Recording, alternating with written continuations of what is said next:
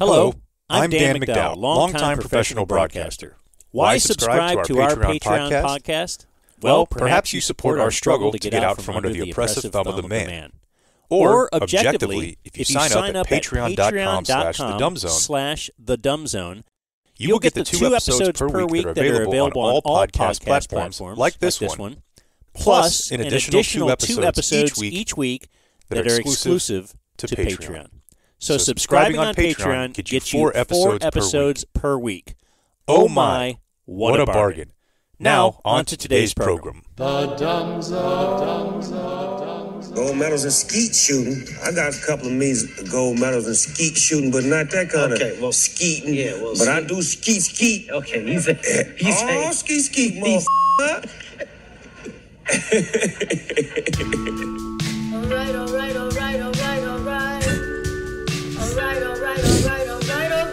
Never heard that before.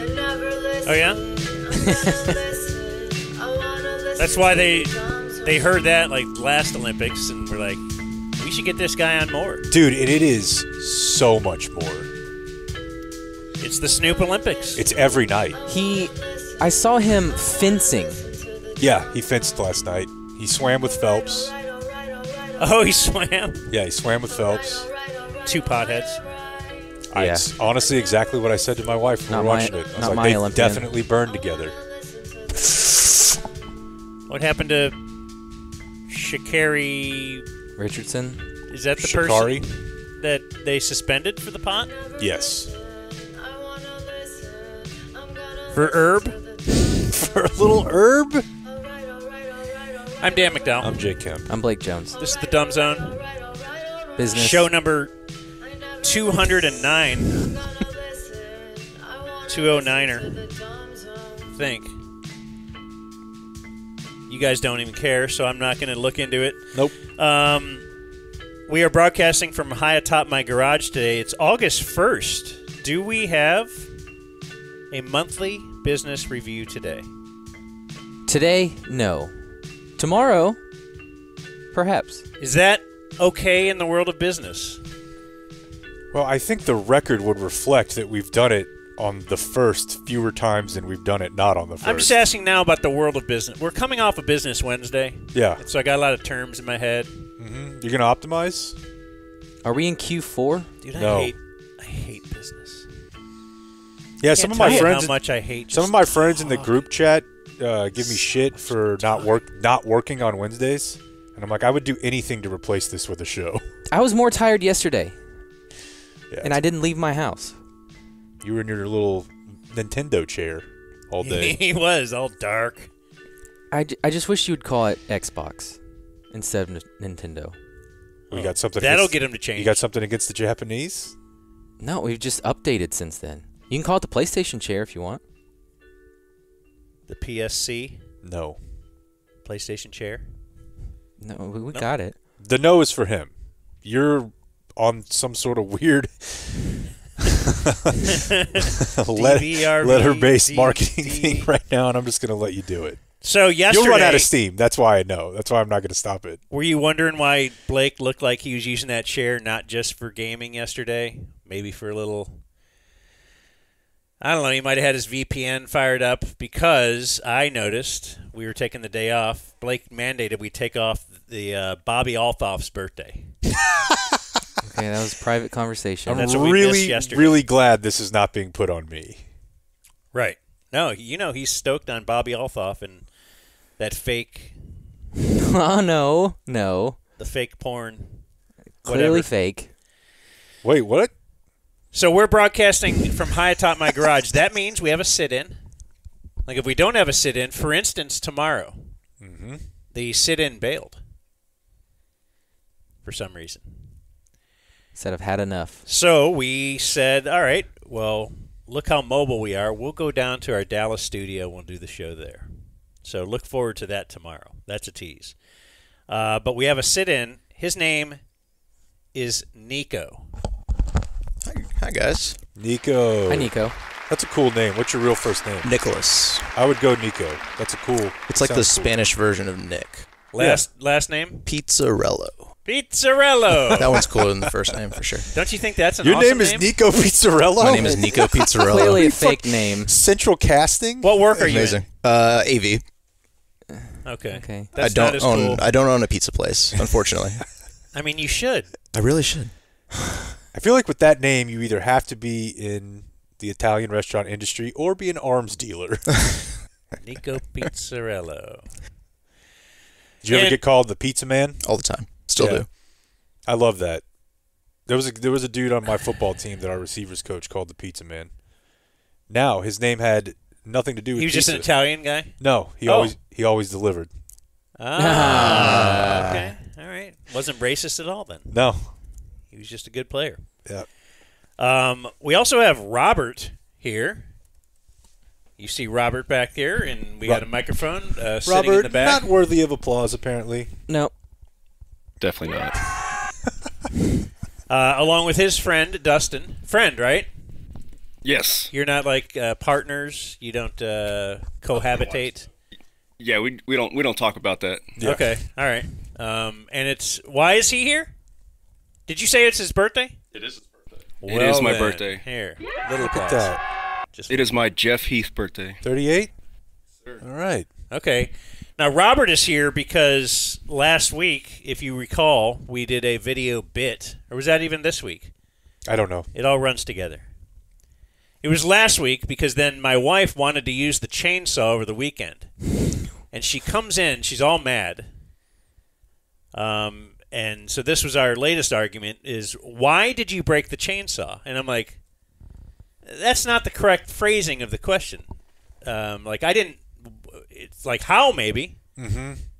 And I mean, I wasn't excited to answer that because it was, well, I gave it to Jake because I got fired up because he was going to chainsaw a microwave.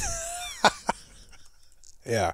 And so that wasn't much of a better answer, but she said why, and then I got to deflect that into, hey, let's argue now about your phrasing here of this. Solid you're upset move. at me, yeah. Like to kick save, yeah. And I'm like, why? You think I did this intentionally? I'd perish. You think it'd be fun to be married to Dan Blake? No, because I know it's not fun being married to me. I mean, I do the same thing to my wife. You could do whatever you want, true. though. Yeah. You know, you want to go for a week with the girls? I don't care. Yeah. But you want to lob grenades my way? Oh, yeah. Fight's on. Why don't you tell her to hop back on that riding lawnmower and pipe down? So Robert emailed after hearing about the wife and the sitch. He said, on the Epi Monday, you mentioned how Jake intentionally broke your chainsaw. I want to offer a brand new best in industry battery chainsaw. Are we talking like J.D. Power and Associates? For free. So he's speaking our language here. Pro bono. Yeah. Not sure if you've replaced yours already, but I have a new Makita chainsaw if you would like. And then he put a little link to makitatools.com and the products and all that kind of stuff. And that's Robert. Now it says here, you're sales development manager. Are you working for Makita? Yes, I am. Okay. So you got this stuff all over your house? Yep, for the last 12 years. Okay. Do they have like all lawn care and all that kind of stuff? We do. We do have so the the biggest same selection battery of will OPE. fit? Yes, sir. 350 tools. 350 tools. Okay. I was just thinking about like an edger, maybe a trimmer, and now you're up in the game. Yes, sir.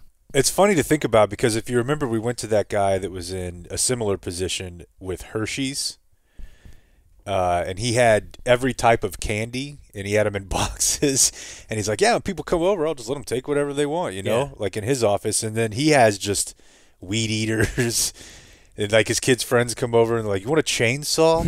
Yeah. The other guy had like nerd ropes. Yeah. Not as cool, maybe, but I mean, more I don't practical. know. More practical, way better. I would rather have the chainsaw than. Sure. We're still working on those Reese's animal crackers. Those evaporated at my house. That is an innovation that I did not see coming. Yeah, it's a slow burn. That's American made, baby. Yeah. Well, thanks, Robert. And for all your electric tool needs, we're going to send you over to see Robert. He's in sales. Says here, fire rescue services. What does that mean? So I actually cover the fire rescue industry for Makita in the U.S. So I primarily call on fire departments and work with firemen, emergency personnel. So they use electric chainsaws now to get out of... It is a battery revolution going on, Dan. Do they have like an electric jaws of life? They do. Actually, those are called hydraulics. I like it. That's a solid marketing move. Okay. It makes sense. If you think about how far electric, you can have an electric F-150 that you would be able to get the same power out of an electric chainsaw or et cetera as, the gas-powered used to be. Are you drinking a cold brew black? I was. I'm spitting in it now because of my bad habit. He's the manliest man I think I've ever seen. Yeah. Yeah. He's Damn got right, you're boots damn right. downstairs. He sells chainsaws. He dips and spits. Yeah. Got a nice looking beard. They also, these Swole. two guys, pursuant to something we've talked about in the last month, coach travel baseball. Damn. Yeah. You just check every box. Yeah. I know. There's got to be something. Then there's us. There's got to be something we could find. I went to a violin concert That's last right. week. So I heard. It sounded cool. I'm having people teach me how to throw a baseball for my lack of manliness. On today's program, we do have some sports. We have some Cowboys. We have Olympic Jake. Remember, it used to be Olympic Dan. Now Jake is like so stoked on the Olympics. Get out of here, old man. I thought about, I might do this. Would you guys want me to play for our break today? And then you could just, if you don't want to take part in it, but it's a 4-minute break. It's Marty B's Black Olympics. Why not? Like the original. It's If you from don't want to his listen channel. to it, skip it. Yeah. So we'll have that. I'm promoting that. And, of course, it ends when he's on the medal stand in an act of defiance and protest when he lights on fire an American flag. That's right. No, that's his brother did that. His brother did that. And then I want to promote, coming up after the break, I want to put your broadcasting skills to the test because I have not prepped you for this. So you need to adapt on the fly. You're going to have to just use, again, reach down into the skills that maybe you haven't dusted off in a while, but just to be able to do something you're not prepared for. We're gonna do a movie review, and in the den will be my daughter live in person. Oh no! Your mortal enemy, the person you fear the most, Blake. Oh no! I'm not far behind. The person you fear interacting with the most. Why is he doing this? I don't know. I feel like if we had HR, I'd call him right now. She was up here yesterday, and I was talking about let's review Human Centipede. God bless it. And then decided let's We just can do it live. outvote him. He's too powerful. I mean, if you don't want her up here, if you don't want something that people might want to listen to, that's fine. That's all right. I mean, I guess we'll just go with your idea I wish I would have dressed differently. of bumping the MBR. Anyway, that's after the break today. Don't let it get in your heads. You guys are pros. You guys should be able to team up. It's not, and dude, destroy as her. I've told you, it's scary enough having her up here, but I have time and time again reiterated that I want us to just have a indefinite moratorium on anything related to Human Centipede, dating back probably 7-8 years now. Well, she's seen the trilogy. Yeah. And she wants to, she's going to break it down for us. She was on with us on the old radio show. Remember when the Try Guys were in the news? Mm-hmm. Because one of them, like, loved his wife but then was unfaithful or was flirting or something. Yeah. Anyway, she's heavily online, so she can update us on what's going on online. I'm going to beat her down so bad with kid terms. I'm breaking out Brett. Hey, man. Just do your thing. It's funny now. Got to go down swinging, Blake. Lucky that it's not this week. Gear up. Because this was like last week. I wrote this note down, but I got thinking about it when we were going to book her for today, and I was backdating and like, okay, everything's cool, I think. You can only know this if you have a house full of girls. I think, Robert, you just have boys, so you don't get this. You married, Nico? Yeah. Okay. 1 3-year-old boy. 3-year-old boy? Yeah. So you won't really get this either. I like what you did there. You let him say it. Yeah. Keep going. Yeah, that's nice. Yeah. But if you have a house full of girls, and especially girls that grow up more than 3 years old, 5 years old, It's very comical to watch a fight develop. When the fight started with, so it was just a regular conversation, but it was with one of the girls against the other girl, was how come there are no tampons in the house? Because I have to rush to Target. And it was just it was all cordial. Everything was cordial. And then it just like escalated real quickly, and they're like really bickering. And I'm thinking, do they not know don't they see why this fight occurred? I'm putting it all together. You're saying if you need a tampon, then it's obviously that time. And the thought is the hormones are a little the arguments happen more in that time, and then I'm watching it unfold. It's like a nature documentary. It's amazing. Yeah, I could see that. And I'm just out, and then, of course, when one storms off, then I got the older one. I'm talking about my wife and my daughter. The older one, which is my wife. Yeah. You would hope. Upset that I didn't, jump in the fray to defend. What were you going to do? Her point of view. I don't know. It's like, but you don't know how many times over my life I've walked into a room where something's happening, I have no idea what's happening, and then I get in trouble for not, because we have to show a united front on these things. I'm Switzerland, baby. But a lot of times I'll be like, I don't know, I think the daughter has a point here, and then if I even intimate that. No. Also, I feel like the answer to why are there no tampons in the house is pretty simple. It's like because one of us used all of them. Right. I don't know. Well, then it's upset about... Why are there no backups? You got to get a backup for the backup, Blake. Are we recording? Double, triple recording? Oh, yeah. Okay. Yeah. Yeah. So anyway, I didn't know if Nico would be happy or not that he's going to get to be a part of his sit-in is going to be with the daughter. Maybe not. I'm not sure yet. Maybe you don't care. Yeah. I'm not sure. Yeah. I mean, sometimes you might book a sit-in, and all of a sudden Brandon Aubrey is sitting next to you. Yeah, that's true. Sometimes it'll be a girl talking about Human Centipede. It's a wide range. Yeah. And then I have one note regarding our trip. Mm-hmm. We're going on a trip. Going on a trip on a little rocket ship. No. Little Einstein. So we're going to California on the DZRV. Mm-hmm. We're leaving on Sunday. I went to my trainer, Max, and he said, he's like, do you still have those bands? Like I bought these, what do you call them, resistance bands? Probably. It depends on what you're talking about. Are they big or are they small like you would put them around your ankles? They're like you could stand a variety of sizes. You could do curls with them? Yes. Okay. There's one that big, but then there's a couple that are, I have it's like I bought a pack of 10 different sizes years ago, but I've only used one of them. Yeah. Ever. That happens a lot. And he goes, you still got those? Hey, bring them on your trip. I'll give you a workout that you can use those. And I'm like, oh, cool. And he goes, and then I joked about doing the Chappie method. I said, Jake said he was going to bring some kettlebells, and we might stop for a roadside workout. He goes, FaceTime me, man. I got something for you guys. I'll put something together for you guys to do real quick. He's so cool. He is very cool. But so I thought, if we do have internet capability, let's do it. Okay. Let's yeah, I have two. Let's record that on the road.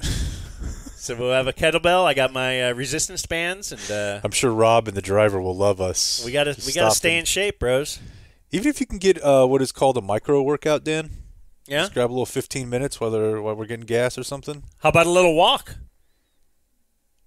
Why not? Isn't walking good for you? I'm trying to walk every morning. Yeah. I'm steps man now, dude. I know. Do you know I'm neighborhood walk guy now? Yeah. Like every morning. I was on the phone with you guys this morning getting my just a little 1,500, a little dusting. This is the most old man. Unbelievable. Once you view walking as exercise, yeah, that's it's terrible. Really, he puts trouble. out the neighborhood sign too at Christmas. Yeah, that's true too. You are the neighborhood old man. I am. It's tough. I'm the guy that will stop if I see you washing your car. I'll be like, "Hey, can I drop her off?" Yeah, I love that. All right. Well, if you guys don't have anything else, it's time for... You want to do sports? Yes. Oh, yeah, I like that. So we'll do some Cowboys and Olympics. Neither one of them too terribly interested in right now until we get to camp. But there's a couple things I heard from current that then became former and are now current Cowboys, and then another former Cowboy, current Jet, Tyron Smith. So I've been seeing videos out there, and one of them in particular was from John Machado. And it was from the day of the first padded practice, which was that yesterday or Tuesday? It was this week. And based on my 3 or 4 times out there, there appeared to be less than half of the amount of people that I would normally see in the stands. I mean, normally those stands are full. Yes. And not only are the stands full, the opposite side of the field where there aren't bleachers, those would be 3 or 4 deep. Yes. Where people are yelling, Dez, Dez, Dez, like psychopaths. There would be tons of people over there. There's almost no one over there, and the stands are pretty sparsely populated, which may mean it'll be easier for us to get audio because as during the walk-off, usually guys just go right over to the fence and start signing stuff, and you're kind of like waiting. Mm-hmm. So I've seen a bunch of videos that looked weird to me, and then I heard this from Zeke. And I think his first camp interview since being back, he's on the field. It's kind of a gangbang situation. Did it feel the same coming out here the first time when you ran on the field? What was it like compared to what you remembered all those years that you came out here, your first time with the Cowboys? First of all, I got to tell you, he's a cartoon character to me. I think he's much maligned because of his contract, but I really miss the Zeke. Like that's a classic Zeke drop right there. All those years that you came out here, your first time with the Cowboys. I mean, it seemed like it was a little bit less people than the last couple of times I've been out here, but I mean, yeah, felt the same. You said less fans. Look here. And then Zeke just kind of shook his head. So we got the Clarence follow-up, and he's like, yeah, it appears like not a lot of fans here. That's certainly not what the Cowboys want to hear. No. And then I saw a very brief clip of Tyron Smith talking to the Jets website. It looked like it was like a Jets podcast or something on the team site. And he said something that piqued my interest and my attention, so I went and found the full clip. This is from about a month ago. But, yeah, it kind of goes in with what Zeke said. So we got to come full circle here. You're a Jet. You're coming east. You were in Dallas for 13 years. You grew up in California. You went to SC. What do you think the match, not just here in the organization, but you coming to New York? Because everything that you're about is putting a hard hat on and going to work. Yeah. And this is what this city was built on. Yeah. Yeah. No, you guys, it's built something great here. I'm trying to figure out how to answer the question, but yeah, it's with any kind of football team. It's like you said, it's putting a hard hat on. For me, it's just different. For me, being in Dallas for so long, and come to the East Coast and being a part of a team, it's just for me, it was just like forget them. You got the Giants over there. But it kind of shows you a different different mindset. When you come here, and as far as like you could tell the city is backing this team. Yeah. And you could tell this, everybody around here is excited for what we can do. So you could read between the lines and hear him say that, out there the fans are ride or die. The city backs the team, and he said it's different in that way. He was also swerving all over the place. Because it's a weird question. It's not a weird question. It's just a hard question to answer. Well, I don't think it was a question. He also tried to paint New York City to be like Pittsburgh or Green Bay, or even Philadelphia. Just the whole hard hat. I don't know. That's not what I first think of with New York City for sure. No, but I do think of it as okay. There's a difference between like Manhattan and what you think of as like the gritty, hard-nosed, blue-collar part of New York City. Yeah, because Dallas doesn't really have any of that. Yeah, no. What this is to me is it's the annual former Cowboy read between the lines of what they say, and now we're evaluating. This one is the city, kind of, and the fans. Other times it'll be the focus on football. Cole Beasley did focus on football when he went to Buffalo. Hell, Zeke might have. I don't know. Yeah, there was another one recently too, I swear. Yeah, but it's they leave here and it's man, you just get here and it's weird. You go to camp and it's all about like practice. Oh, it was Dalton Schultz, remember? Ah, yeah. Dalton Schultz was like, "Yeah, you'd be working out and they're just walking people through." It kind of felt like you were like in a zoo. People just walk through to the practice field, they walk through the weight room, they're looking through glass. That was another one. You're right. Now that you say that, it does happen every year. Yeah. Yeah. So I don't know. It's really tough for me to gauge how this year is different than other ones because every time I do, I think I'm being really myopic. The whole this is the craziest offseason or the craziest camp ever.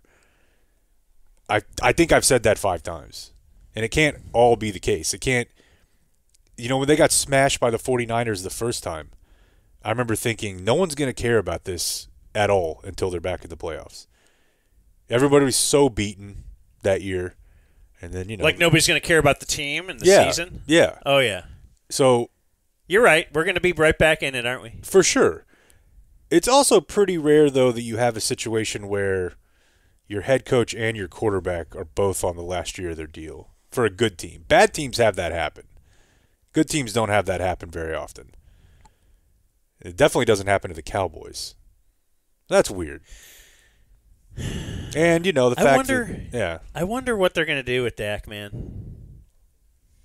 Just because usually there's more smoke with the it's going to get done. It's this and that, but even like the CD smoke the other day, where that it's feels like it's going to get done sooner. Yeah.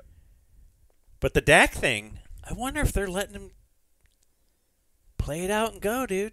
Yeah, I mean, if they let him get to the market, he's only going to be more expensive. Obviously, so they've Trey Lance can't win the backup. Dude, Trey Lance looks terrible. And I know it's just training camp clips, but it's hard to tell. It's not like Dak looked great that first year, but it's not good. Wouldn't you think by now, if you're the number 2 overall draft pick, 3? 2. I feel like it was 3, but I think I say 2 all the time, and then you correct me to 3. But either way, let's settle this once and for all. There's no way to find out. That's the answer. The point is, it's really disturbing that he couldn't elevate to be the number 2 by the end of last year. Now, Cooper Rush knows the offense. When he did fill in, he was 3-1 or 4-1. So it's like, okay, kind of misleading, but yes, they weren't asking him to do too much. But you're right.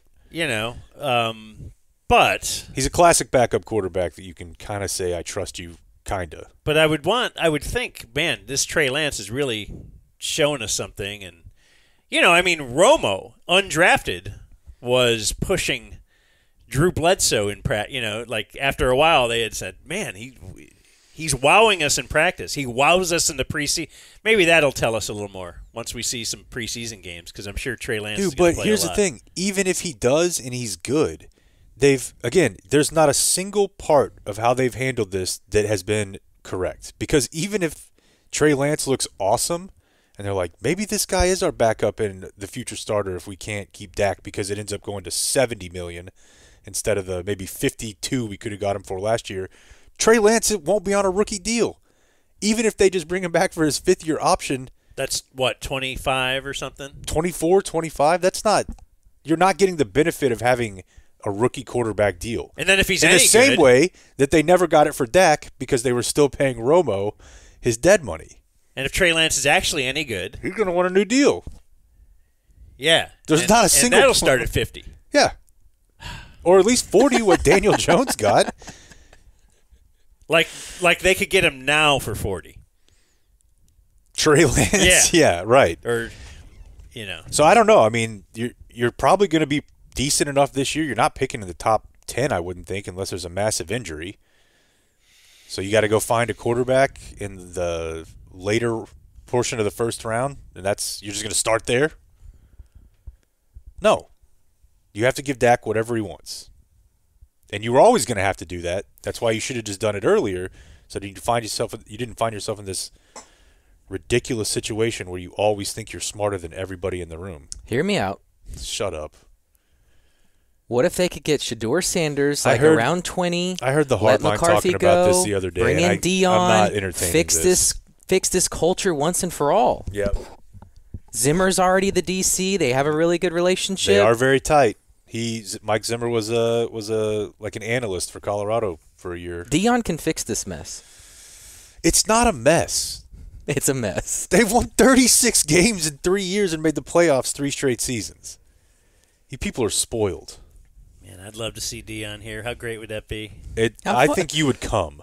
That's I think the only things that can make you happier are Tiger Woods coming back and winning the Masters again, or possibly Mike Tyson somehow knocking out like a current day boxer.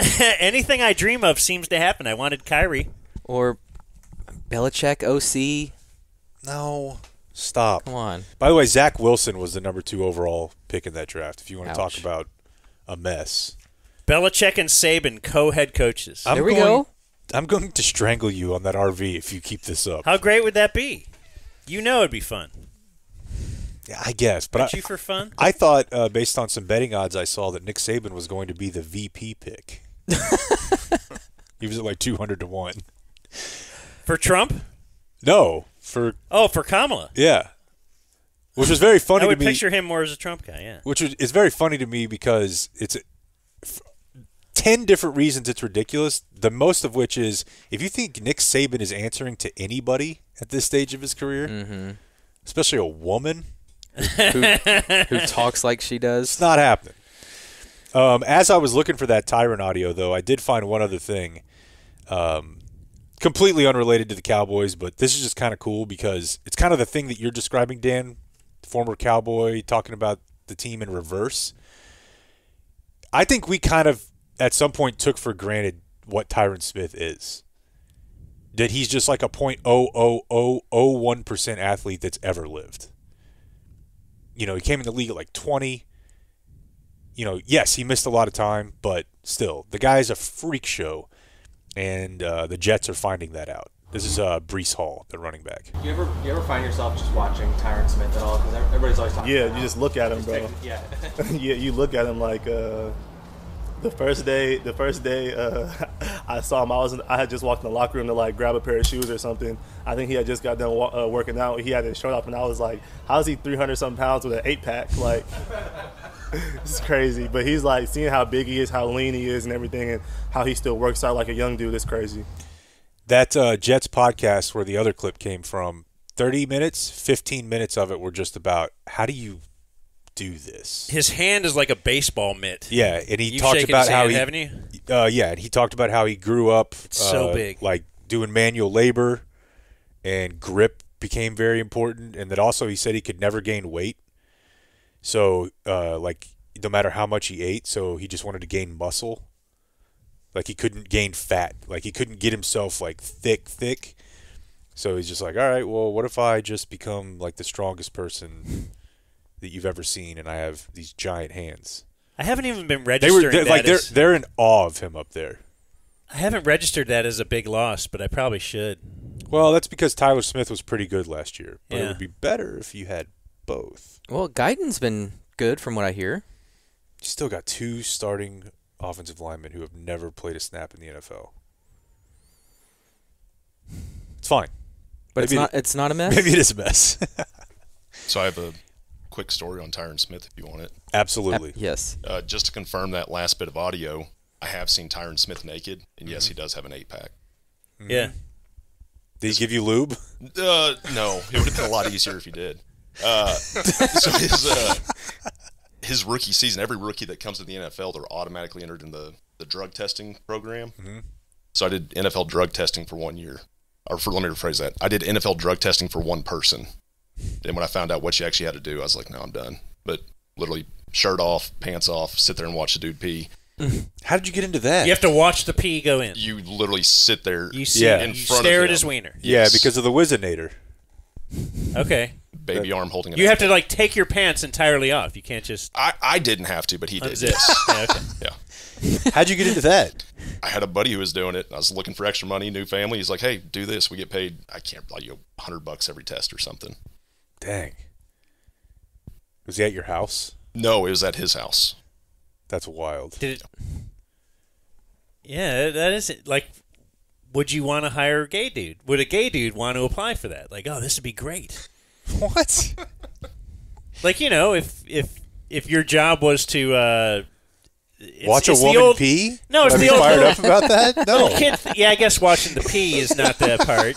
You'd have to have certain fetishes then.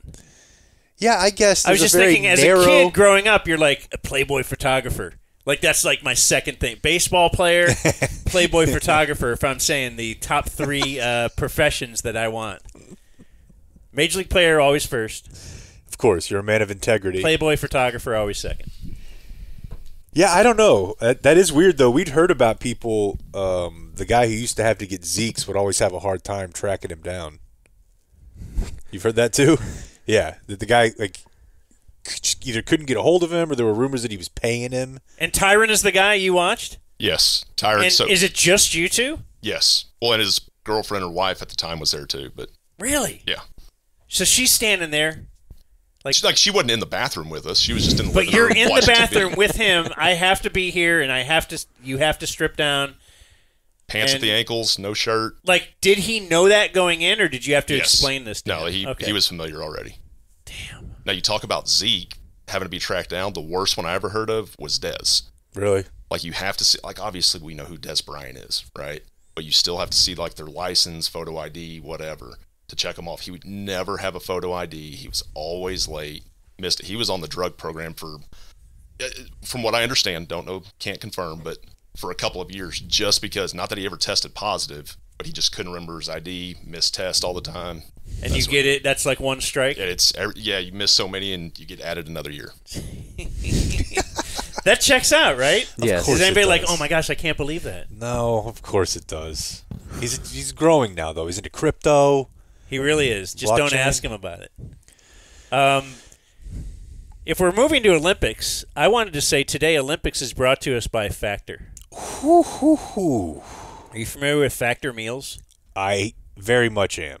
And I am very impressed. So, and Blake, you've had these before, right? Oh, yeah. Like, you've subscribed to this before. So right now, though, you can get 50% off your first box, your block of boxes, and 20% off your next month with a code, DumbZone50. Wow. Which would indicate the 50% off. Yeah.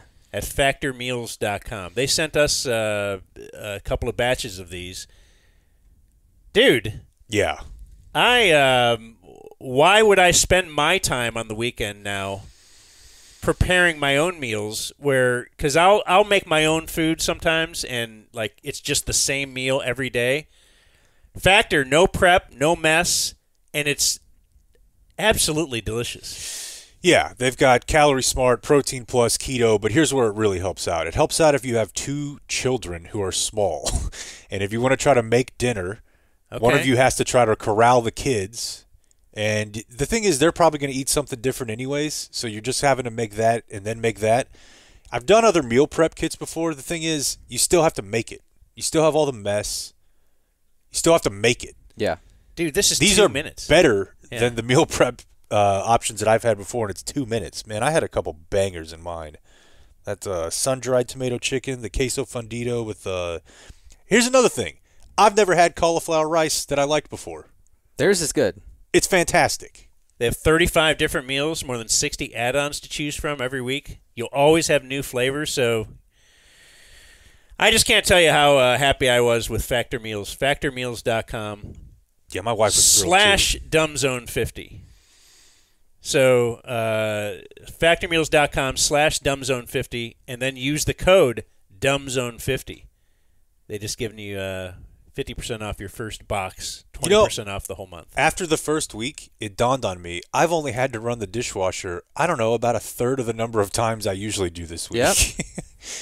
It's just nice. If you don't like the red dishes, meat, you got the shrimp and blackened salmon as well. But you got filet mignon. They got breakfast. Nutritious options. Let's see. What did I have over the weekend? I think I had one of the cavatappi. Oh, yeah. Yeah. That one hit. Anyway, factormeals.com/DumbZone50, and then use the code Dumb Zone 50. You can get 50% off your first box, 20% off the first month. They got a customer for life in me. Now. Okay. Time for Jake Olympics. Okay. I did one of these yesterday that I knew was going to be used. This is thanks to Jameson. Jameson Productions. All right, we'll close with the audio. There are a couple of Olympic stories that I wanted you guys to be aware of. First of all, a follow-up. Apparently, Chase Budinger was like the #1 volleyball player in high school. Yeah, didn't pick it up late in life. No. Like we had Chase Budinger, surmised. former NBA player. He was the co-MVP with Kevin Durant of the McDonald's All-American game in basketball. Bounced around, drafted in the second round. 7-8 year career, bench player, decent career, and is now on the men's Olympic beach volleyball team. Actually saw him competing the other day. And it does make sense because he's massive. He's huge. Tall guys are good at volleyball. But we thought like it was a deal where he just decided, right? You know, hey, what if I like Herschel Walker was not one of the best bobsled people in high school, whatever bobsled person is called. However, bobsledder? Because I was disappointed that didn't fit the bill of my multi-sport athletes to get you guys excited, I did find, let me see the guy's exact name here. I have it on this. There's a guy named Eddie Alvarez. He is a infielder in MLB. Bounced around again. Was with the Marlins for a year, the Dodgers for a couple years. I don't believe he was drafted, but he's played in a handful of major league games. Most recently was a non-roster invitee to the Red Sox in spring training. I do not believe he made the 40-man. So he is from Miami, son of Cuban immigrants. And before he started committing to baseball, he represented the United States in the World Junior Short Track Speed Skating competitions as an ice skater at the age of like 14. Is that like the Apollo Anton Ono short track, you say? The real? Yeah, I think so, yeah. Okay. Yeah, he won gold. The cool one. The cool speed skating. Yeah. Where they can get in big crashes. Didn't make the Olympics in 2010, but then he did, and at that point he went back to baseball in an attempt to give his knees a break after years of chronic pain. Because you don't really think about how that sort of speed skating would just destroy your lower body, and particularly your knees. But yeah, grew up as a competitive rollerblader, doing tricks and stuff, and some guy was like, "You should try ice skating." In Were Miami. you into rollerblading? Fruit booting? I thought that was your bit. Nah, bro. I rollerbladed for hockey. Yeah. But nah, I never just did it. Really. Okay. You never just went to the park? No. No, and I don't. We called it inline. Yeah, fruit booting. That's what the skateboarders would call the rollerbladers. Because it's gay. They didn't like that. It's open to interpretation. Okay. Yeah. All right. Yeah, healthy. I mean, maybe it's healthy. I guess I've thought of more of myself as an inline skater than a rollerblade. To me, implies there's a break on the back of your. Mm-hmm. You don't have that like in hockey. Okay. Roller hockey was really big here. Really, really big here. These guys know. That was my thing growing up. Playing roller hockey. I was on a travel team for that. Oh. Yeah. As I was telling you the other day, one of the more competitive leagues was at Mount Asia. Do we have a film of that? That'd be great. Maybe. I don't know. As many pictures as my mom took and videos as she took of us when we were little kids, I don't know that she took many sport videos. And that one wasn't because I sucked. I was actually very good at that. Okay, I was wondering is it because they just burned the tape? They had all the videos tape space saved for Joe. For Joe, yeah. Yeah. Or they just taped over your stuff. We don't have a blank tape for Joe. Let's use this one. Yeah, this roller one. I'm sure he didn't score in this game either. Let's just record over that one. He fell down again. I was a very good goalie, Dan. Big kid. So a couple different controversies here in the Olympics. One of them is there are two boxers, female boxers competing. One of them who won, I want to say this was today, in 46 seconds. I don't know how to say her name, but I'm going to go with Imani Khalif of Algeria.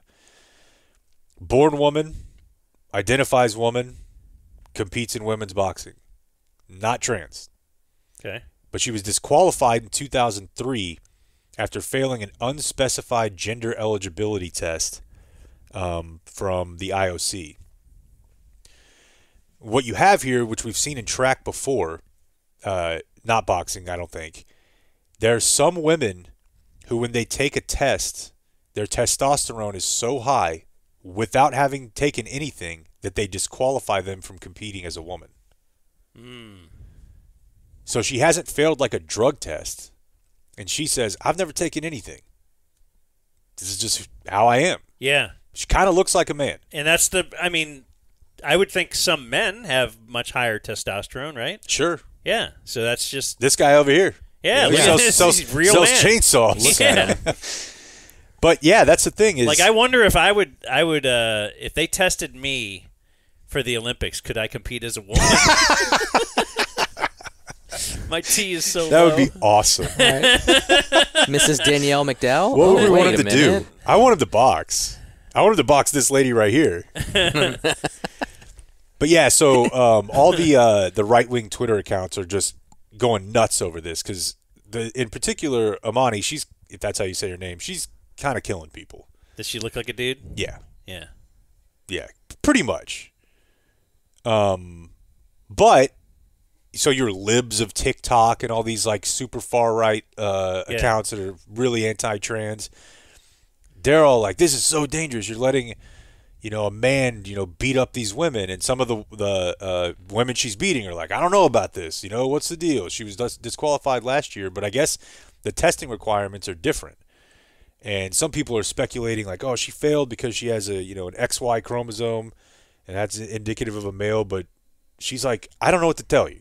Yeah. Like there's females on my passport, which I think it's pretty tough to fudge that. You can see her when she's a little girl. Uh-huh. And she looks like a little girl when she's 5. What do they do if you're born with both parts? Intersex? Some people are, right? I don't know. Pretty rare. But it did. Only reason I know that word off the top of my head is because it came up in this story saying she's not that either. Oh, okay. Like, she's a woman. She just beats ass. Just a very manly woman. Yeah, and I would guess that a lot of the top female athletes are higher in testosterone? Yeah, you would guess. I don't know. Yeah. So the woman that she fought today, that's a tough one. Straight up quit. Yeah, and see, this is the problem with getting your news from Twitter is I had no idea on the background of the story and thought, this is a trans dude or whatever. But I had no idea she was born female and all that. Yeah, and the other person, I believe, is Japanese. Same situation, but they haven't really commented on it at all. What, an ass kicker? Has. She's awesome? Yeah. And she looks like a young Asian man. Mm-hmm. Yeah. But apparently, same deal. Like, she failed the deal last year, but she's Yeah, what do we do about all this? Yeah, I don't know. It's the, I guess it's the it's the problem with, well, I don't know. I was trying to think. I mean, it's the problem with just, you have a competition. It's not the strongest person in the world. Now we have to draw some line somewhere. And we thought it would just be easy enough to say, okay, whatever you're assigned at birth, that's what you are. Well, maybe it's not that easy. Like, maybe you could be too. I guess Michael Jordan's testosterone was probably a lot higher than a lot of guys. Than ours? Yeah. Not than yours. So the other controversy, this actually went down. Like Tyron Smith. Yeah. That guy's got more tea than anything.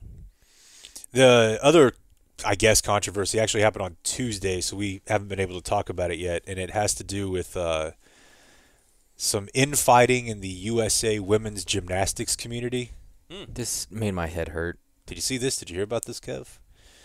So the women won the all-around gold on Tuesday, and Simone Biles posted on her Instagram account like something that said like doesn't work hard enough or no work ethic, blah blah blah, as the caption, and that got people to go back to the comments made by Michaela Skinner, who used to be her teammate. She was her teammate in the Olympics last time. In fact, she was the one that replaced her when Simone Biles had the quote twisties. Do you remember that whole bit? Mental health. Oh yeah, that was big. Yeah, it was right in that time where we're just like, does this mean that they're, weak? Whatever. Yeah. But apparently they're not all that friendly anymore, because in a now deleted video from July 3rd, and I've seen most of the video, it's Skinner sitting there just talking. I think she's taking some questions, but she's talking about the state of U.S. women's gymnastics, and she said, besides Simone, I feel like the talent and the depth just isn't like what it used to be. I just notice a lot of girls obviously don't work as hard. The girls just don't have the work ethic. Okay. And said that, kind of said, hey, whenever I was coming up, they would really get on our ass. They were aggressive. They would yell at us. They were very hard on us. And now it's not that way. She's basically doing, the wussification of gymnastics. So even in gymnastics? Yes, even in women's gymnastics. Yeah, we're saying that back in my day. Yeah. And so, yeah, Simone did not forget that. And so after they won, and there's a photo of all 5 of them together, she's like, lazy, no work ethic. Yeah. Right? And, then people were like, man, these 2 women really hate each other. Ooh. She's really throwing some shade there. Before I play the audio, one other quick thing that has become a common theme in my home when this is on and she's watching it and I'm kind of in the background. And it's also a pretty common theme on Twitter. And this is why women are women's own worst enemy. So whether it's gymnastics, whether it's volleyball, specifically beach volleyball, I have now heard my 36-year-old going on 66-year-old wife say, I just don't understand why they have to wear those bottoms. I'm kind of hearing her. And I'm like, look, if they put on, volleyball shorts that are like booty, that's just going to be just as bad. My group chat brought up how one of the beach volleyball teams was wearing leggings and how lame that was. Like the women? Yeah. But it's still tight. Yeah, I saw somebody say that was woke. Yeah. They can't win. The Olympics have gone You woke. definitely cannot win. Win. Show me a little lip down there.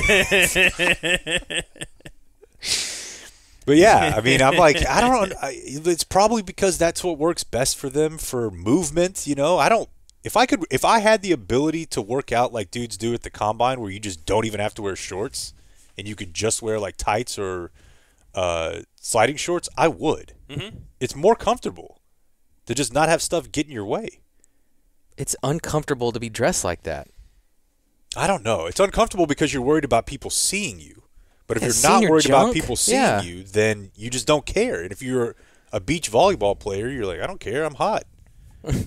But it is funny to watch the cameramen because they definitely know what they're doing. Yeah, some have been out of control. Yes, like the low shot on the track and field. Yeah. Come on, dude. We know what you're doing. Yeah, we get it. All right, so I feel like the people who are announcing the Olympics got a memo. And I believe I've noticed this before, which is that they know that a lot of people watching, 99% of them, they don't have a clue who any of these people are outside of Simone Shikari and the U.S. women's national team, right? Maybe Katie Ledecky, but if you're watching men's gymnastics, that was another question my wife asked last night was, why do you think men's gymnastics is not more popular? Because they're ripped. Like, they're maybe the strongest people at the Olympics. And I was like, what do you mean? It's because people think they're gay and they think the women are hot. How simple do I have to make this for you? The horse thing is pretty awesome. Dude. Do you see that one dude? Yeah. The American guy? Yeah. Yeah, he's asleep over there. He's asleep, and then they just wake him up for his one event. And he's got his glasses on, and he just goes out there and just destroys? Yeah. Like, that thing is, What horse thing? Pommel horse. Yeah, where they flipping around and the legs going this way. Sure. I mean, it's incredible. Do you feel like he really captured the? Yeah, it's just incredible, man. The rings. It's amazing. Yeah. And she's like, why do you think this is really impressive? Why aren't more people into this as opposed to the women? I'm like, it's very simple. Yeah. So they know that you don't know the men's gymnastics competitors. So they have to dumb it down for me on my couch, the wing-eating, beer-guzzling American. This guy also, uses they lunch every this moment guy. of every day, of every workout. He's the first one in. He's the last one out. Guys are resting. They're stretching. He's over there just pounding away morning, noon, Also and a night. dirty setup. And it shows in his gymnastics. Amazing. You said how big he is, Tim. I mean, he's the gymnastics version of an offensive lineman. He is so big, but he makes his gymnastics look so light. Oh, It's okay. amazing. An offensive lineman. Now I get it. Yeah. Do you understand now? Because they'd already said earlier, they'd said, this guy's pretty big for a gymnast. And I thought, oh, I get it. And then they're like, I don't think you do. Like, you know how like kick returners are compared to offensive linemen? That's what I'm talking about here. I don't think you do. I'm going to have to put it in football terms for you. But the fun did not stop there. This guy uses every... Oh, no. I didn't flip. Let's go to this one. Small hop on the landing. That might have been considered 1 foot or less. I tell you what, so much attention on Hashimoto and Bo Hong as the favorites. They're kind of the Tom Brady and Aaron Rodgers, if you will. And here comes a young Patrick Mahomes. He might not win today, Tim, but he is going to win plenty of titles in the future. He is something special. Okay, so they were told, look, football is king. Yeah. And if you relate anything to football, people will get what you're saying. Yeah. Now that I'm going to have to teach you guys, Tom Brady and Aaron Rodgers, they're quarterbacks. They've been around a long time, and they're really good. You're saying the guy who calls gymnastics doesn't... Did not know this, yes. Patrick Mahomes is like the next good one, but he's really young, so let's just use that. Yeah. I get... First of all, I'm going to be on the lookout for this because I think this probably happens every night. But second, the analogy doesn't really hold because when he gets to Mahomes, he's like, you know, he may not win today, but he's going to win in the future. I'm like, this guy's already the best. Yeah. Like, and he's won more recently than either of those other two guys. Yeah. A lot more. But he didn't win his first one. I guess. I thought the analogy was fine. Okay. You get it. See, now you know about Hashimoto. But but yes, I can't. If I'm watching skateboarding, it's like, this guy's the Luka Doncic of skateboarding. I wouldn't rule it out. I would not rule it out at all. So there's my Olympic audio of the day. All right.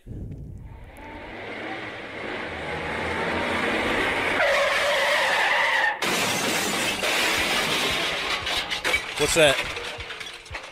I feel like somebody just got in a car accident. That's a car accident, bro.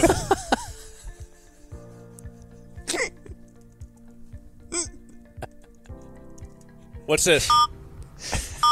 Oh, somebody just got in a car accident, and now they're doing the first thing you should do after they you just get in a hitting car threes? accident. 3. Yeah, they did the area code. They already did 214, They did 817. 214, 817, and then they're just like, just bang the 3, 3, 3, 3, 3, 3. Hello. You got a partner here. Gene Burkett on with you. Hey, is this a receptionist? No. I just said you got a partner. Is this an automated line? No. I'm a real human. Well, I need help. I'm with Frankel and Frankel. The Frankels are out right now. I'm Gene Burkett, and I like I'm your shoes. I'm here to talk to you. Yeah. Hey, thanks, man. I feel like the insurance companies are out to get me. Thanks, little guy. But I feel like the insurance companies are feared by you. Oh, yeah. Hey, I heard that you guys had only collectively been in business for about 6 or 7 weeks. Hold on. I'm in court right now. You're out of order! You're out of order! The whole trial is out of order! They're out of order! Okay, I'm back. You know, forget that point I made about your combined experience. Did I do the right thing here by calling you right away whenever I was in a car accident? I called 214-817, and then I just held down the 3 like a child. That's right. And eventually I got you on the phone. That's right.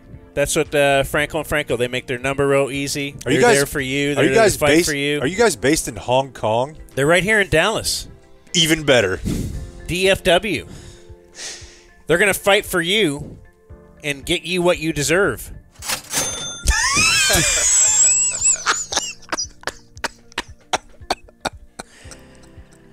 Well, I'm certainly glad I called you, Gene. No, another one.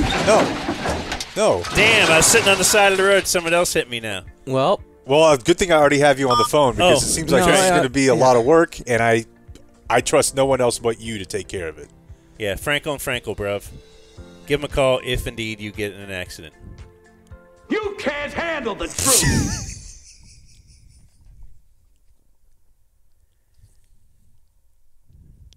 Are we happy? I love that. Very happy. Okay. Wait, are we done with the Olympics? Yeah, that's when I said I was done with the Olympics. Did I interrupt you? No, I mean I think that's why you. Okay. I really wasn't listening. I was all geared up for that. I'm very happy you were. For a Frankel spot. Let me go first because it relates to the Olympics. We have a real back and forth here between Blake and Dr. Garrett. Blake went and saw a lady who plays a clear Lindsey Sterling, electric violin. She's a big deal. A lot of people know who's like ephemeral music. I don't even know the word for it. She's just an electric violinist. She was on America's Got Talent. She's hot. She plays music that makes you feel like it's from your Nintendo game.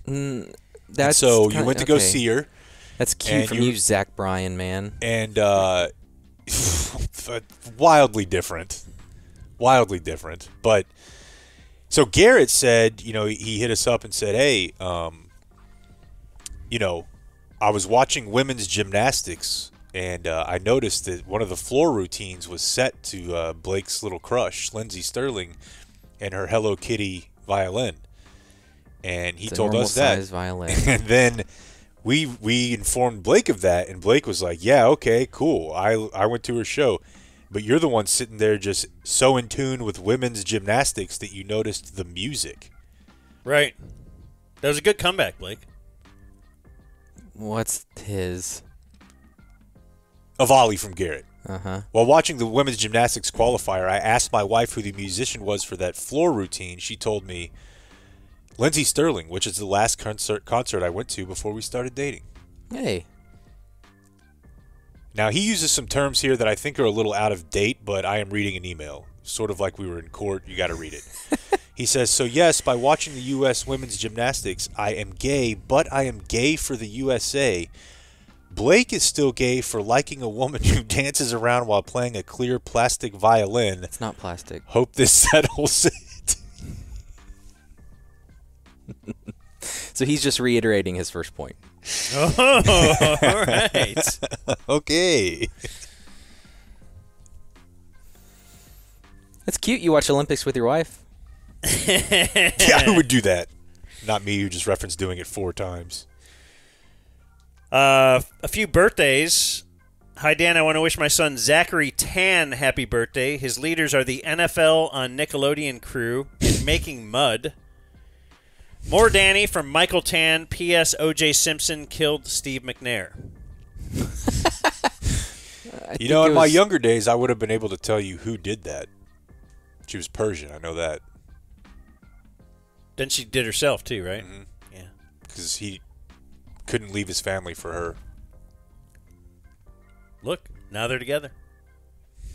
Didn't she want to kill herself so she'd fall right on him or something like that? Yeah. Yeah. Very good. Unironically, Dan the Man, I want to give a shout-out to my brother Kirk on his Doak Walker birthday. You still voting for that? No. His company offers the day But I'm off. very glad that you got it right this time. Yeah, I was going to say. That's impressive. This is the first time ever, literally. Oh, you're a Ray Guy vote. His company offers the day off for his birthday, but he didn't take it. What a putz. Putz? How's that? Also, you guys talk a lot about mental health. Sometimes on point, sometimes just off center. I'm a licensed professional counselor. I've been a therapist for 20 years. Let me know if you need some input from a professional perspective. No, I'm good. Have fun on the DZRV, Logan. Do we talk a lot about mental health? It might be once a month something comes up, and I'm just like, yeah, I go to therapy. Let's cut that back a little bit. I would gladly do that. Yeah, will you stop? Yes. Greetings, Dan. It is my you find me with a gunshot wound in my Steve McNair style. I hope you do it so that you fall on top of me. Me too. Me too. But don't shoot me first, but I'll let you, if you want to just do yourself. Maybe a 690 sit-in. And fall on, yeah. 50th birthday, I'm a day one, DF, number 426. So close to that coveted 420. My leaders are Blake's wife's aggressive nipple play and Jake's pegging kit. We're open-minded here, BZ. My wife will not wake me up in that special way, but I hope I can get put to bed with a Jake special from Michael. I don't know that. What would be your special? I don't know. Is he talking pegging? Maybe. Yeah, that's not going to put you to bed, bud. You're going to be crying. So, Uncle Victor, it's my Marion Barber plus John Kitna birthday. I don't. 24 3? 6? What was Kitna? My leaders are Baby Gronk's dad, Frozen Caveman Lawyer, and Gash. No puppet drop. I sent 420 to the Venmo so Jake will acknowledge this email. More Dutch from Mason from Bridgeport. Bulls. All out. Heil Muff Fuhrer. The girls are sissies. I forgot about that, yeah. Day 8 subby, number 3188, Travis Gafford. Oh. Good dude. While I have not smoked a cigarette with Jake, I did host him and his very pregnant wife at a Portland Timbers game back in 2018. That was so badass, man. MLS. So cool. I knew I had picked the right leader when he referred to her as Shamu multiple times while I was taking them to the field level. I don't recall that at all, but... Speaking of pregnancies, happy birthday and introduce you to the first official DZ baby, Lincoln Travis Gafford, born 7/31/24. Nice. I like Lincoln. That's a great name. Just mere minutes from the Dragon Den. And he has donned his first of its kind DZ onesie as his first ever outfit. He sent a picture of the baby. That's amazing. With a Dumb Zone labeled onesie. Special shout out to Raymond from E6 who created, listed, and shipped the onesie within a couple of days of me asking. DumbZoneMerch.com. Hook you up with Raymond. Raymond also created a big and tall section on DumbZoneMerch.com at my request. I do remember Travis being a big guy. He says, I am 6 feet 8 inches tall. Yep. I know what Dan is thinking, but luckily for both me and my wife, she had a C-section, so no extra stitches required. She might need one just from the fact you're 6'8". But what I meant to say was, welcome to the world, Lincoln, and happy 0 day. Raymond will... You contact Raymond, and he'll just do whatever you want. So if you have a T-shirt idea, just contact him. He'll do it. Good morning, Titan of the Tang. My name is Kyle Myers. It is my Bill Bates / Mike Allstott birthday. Great dude. I've seen him whip some ass before. Leaders are... Fight night? Just after a softball game. Interesting. Leaders are Dan El Mayo McDowell and Leather Jacket Jake watching Frasier. It really is a good show. My two favorites. More Blake from Kyle Myers. And Uncle Hotmail, I hope this reaches this inbox from my lowly Yahoo. Business Wednesday was my Kyrie times Derek Lively birthday. My leaders are Flag Football Jake, Dan holding stuff, and Video Man laughing. More Blake, Ben, number 665, day 2. So close. I have a little bit of follow-up because we were mocking the baby on board bumper stickers because you've seen more of them on the road. I just saw a couple over the weekend, and I thought, they're back. It's not a bumper sticker. It's like a... it goes on your back windshield. It's like a yield sign, the yellow diamond, right? So I'll read the comments on you. I'll admit to that. And in the comment section, it says, baby on board signs are so first responders know there's a kid back there if there is an accident, since, most babies can't just let the responders know, hey, Dill, I'm back here. was like, oh, okay, that kind of makes sense. Let me ask a real first responder if that's true. He says, and I quote, for half the cost of a... Sorry? I have never looked for one of those signs. Means nothing to me. If I miss an occupant in a vehicle, it means I have failed at my job. That's what I was thinking. So comment section, shut up. Yeah. We'll get to the bottom of this. You're usually wrong. You're wrong, comment section. We usually just don't address it. You know? Some guy got on me the other day saying that capping rents is not a nationwide favorable policy. It is. I have the study. Yeah, and I mixed up... Suck my nutsack. Where the celebration station was in Mesquite. Sorry. Yeah.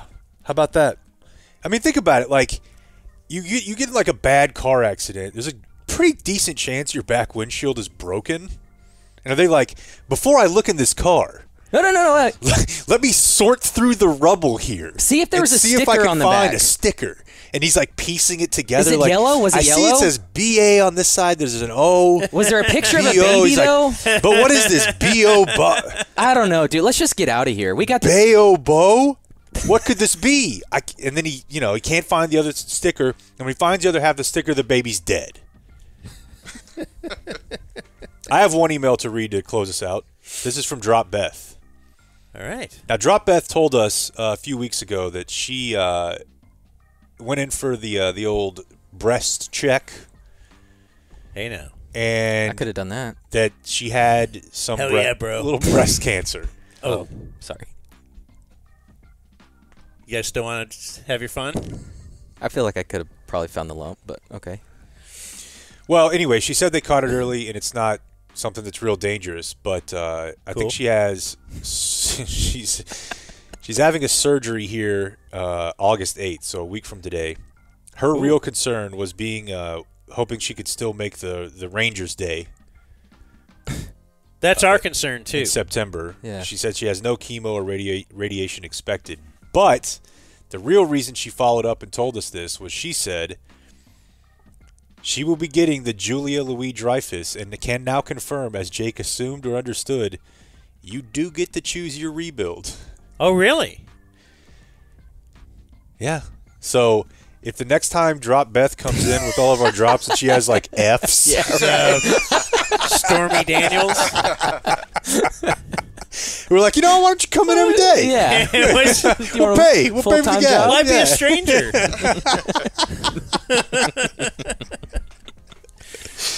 Good luck, Beth, with your top. This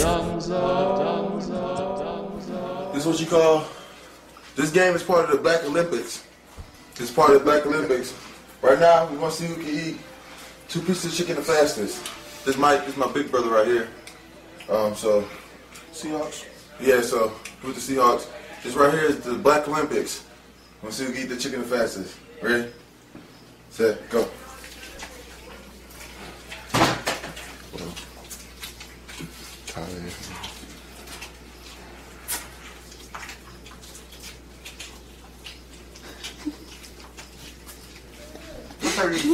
That's how you eat chicken. No, that's how you eat chicken. No, that's how you eat chicken, bro. Y'all still got meat on there.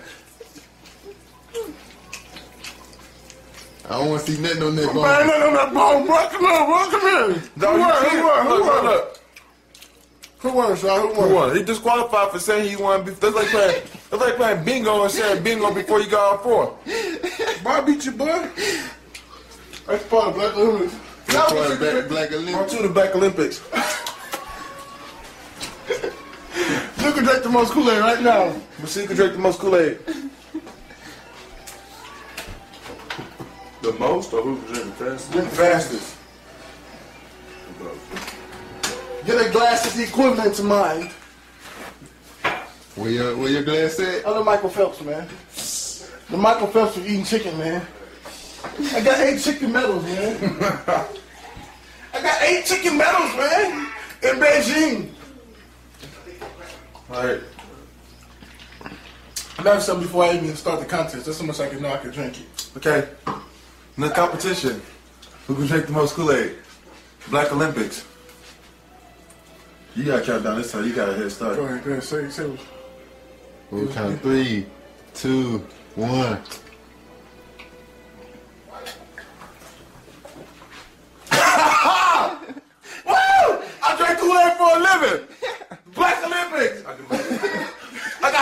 17 golden cups. Wait. Start over. I got 17 golden cups Let's go. for the Black Olympics with the Kool-Aid. The last competition, the watermelon eating competition. You said let people back there. All right, Black Olympics, watermelon eating contest. Got to do it for the sink. Come on, Sean. Go on that side. Get that side, fool. All right, watermelon eating contest. March. You said, go. I'll make a mess.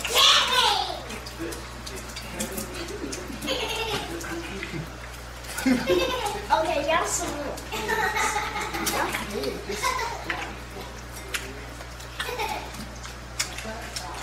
Dang, guys, I was trying to see.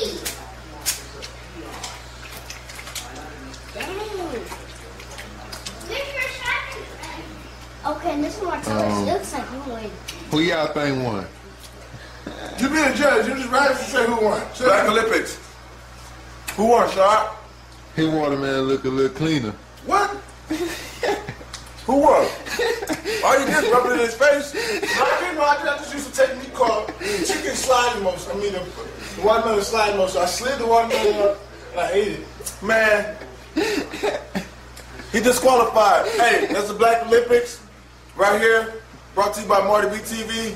Chicken. Big Brother Mike. See y'all, the Seahawk. Holla at your boy. Peace. You're listening to The Dumb Zone. Are you guys prepared for the 2024 Olympic Games? Dan, where are they? Société Paris. That's right. Dan was just there. That's the only reason he knows that. I saw so many Olympic signs. I'm glad they're doing it in a major city. Yeah, because sometimes they do it in, like, White Settlement. Well, or they'll do it. Yeah, this time they've chosen a city. Maybe. No puppet. Well, welcome back to White Settlement, folks. Anyway, so there's the full Marty B Black Olympics for those who needed that on Marty B TV many years ago. R.I.P. Can you guys tell I'm wearing a different shirt than you were before? I changed my shirt because you didn't tell me. So I ran to Potbelly for a quick sandwich on the way, and then I think I got some chips or something. I just had this stain on my shirt you didn't tell me about. Whoa. And so, as you know, I have 8 of the same shirt, so I just went and changed. Well, how would we know? How would we notice you had chip dust? It was like a big spot right in the middle. How come you guys won't tell me when I have something? I'm embarrassing myself in front of Nico Pizzarello. What a kick-ass name. It really is. Joining us now, guys, you notice there's a lady up here, high above my garage. She is my daughter. She is Eden. She has been on our program before. She gets the applause. Of course she gets the applause. She's been on the program before. What was it for, Eden? Do you recall? Nope. Must have been very memorable for you. We called you at some point. Yeah, I guess, I suppose. When you were at Ithaca College. Yeah. Because we don't know anything about being online. Mm-hmm. The Try Guys. Oh, yeah. Okay, what was the Try Guys? Refresh us on that. He just cheated on his wife. Did he definitely cheat on her, or was it like he just was kind of being flirty? He definitely cheated on her. And the big deal, if I remember, is he was a big wife guy. Oh, yeah, that was his whole shtick. Yeah. I'm really devoted to my wife? Yeah. I love her. He was like, put her online and stuff. And then cheated on her with a coworker. Just don't be a wife guy. And everybody's like, oh, I'm not surprised by that. Right. No one would be surprised if I got busted. Yeah. They'd be like, oh, yeah, this guy, he's a dirtbag. Yeah. Yeah. Sure. I think we asked you about lean chicken, too. What? What does that mean? Were people cooking chicken in lean? Yeah. Yeah, that's You definitely did not ask me about that. Really? No. Okay. In lean, Yes, liquid hydrocodone. Okay.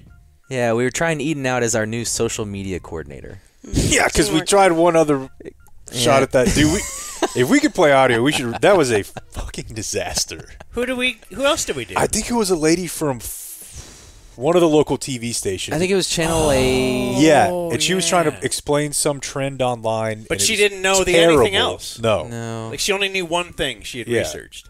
And we asked her about it. And it was something real basic too. Like, hey, what about this other thing going on?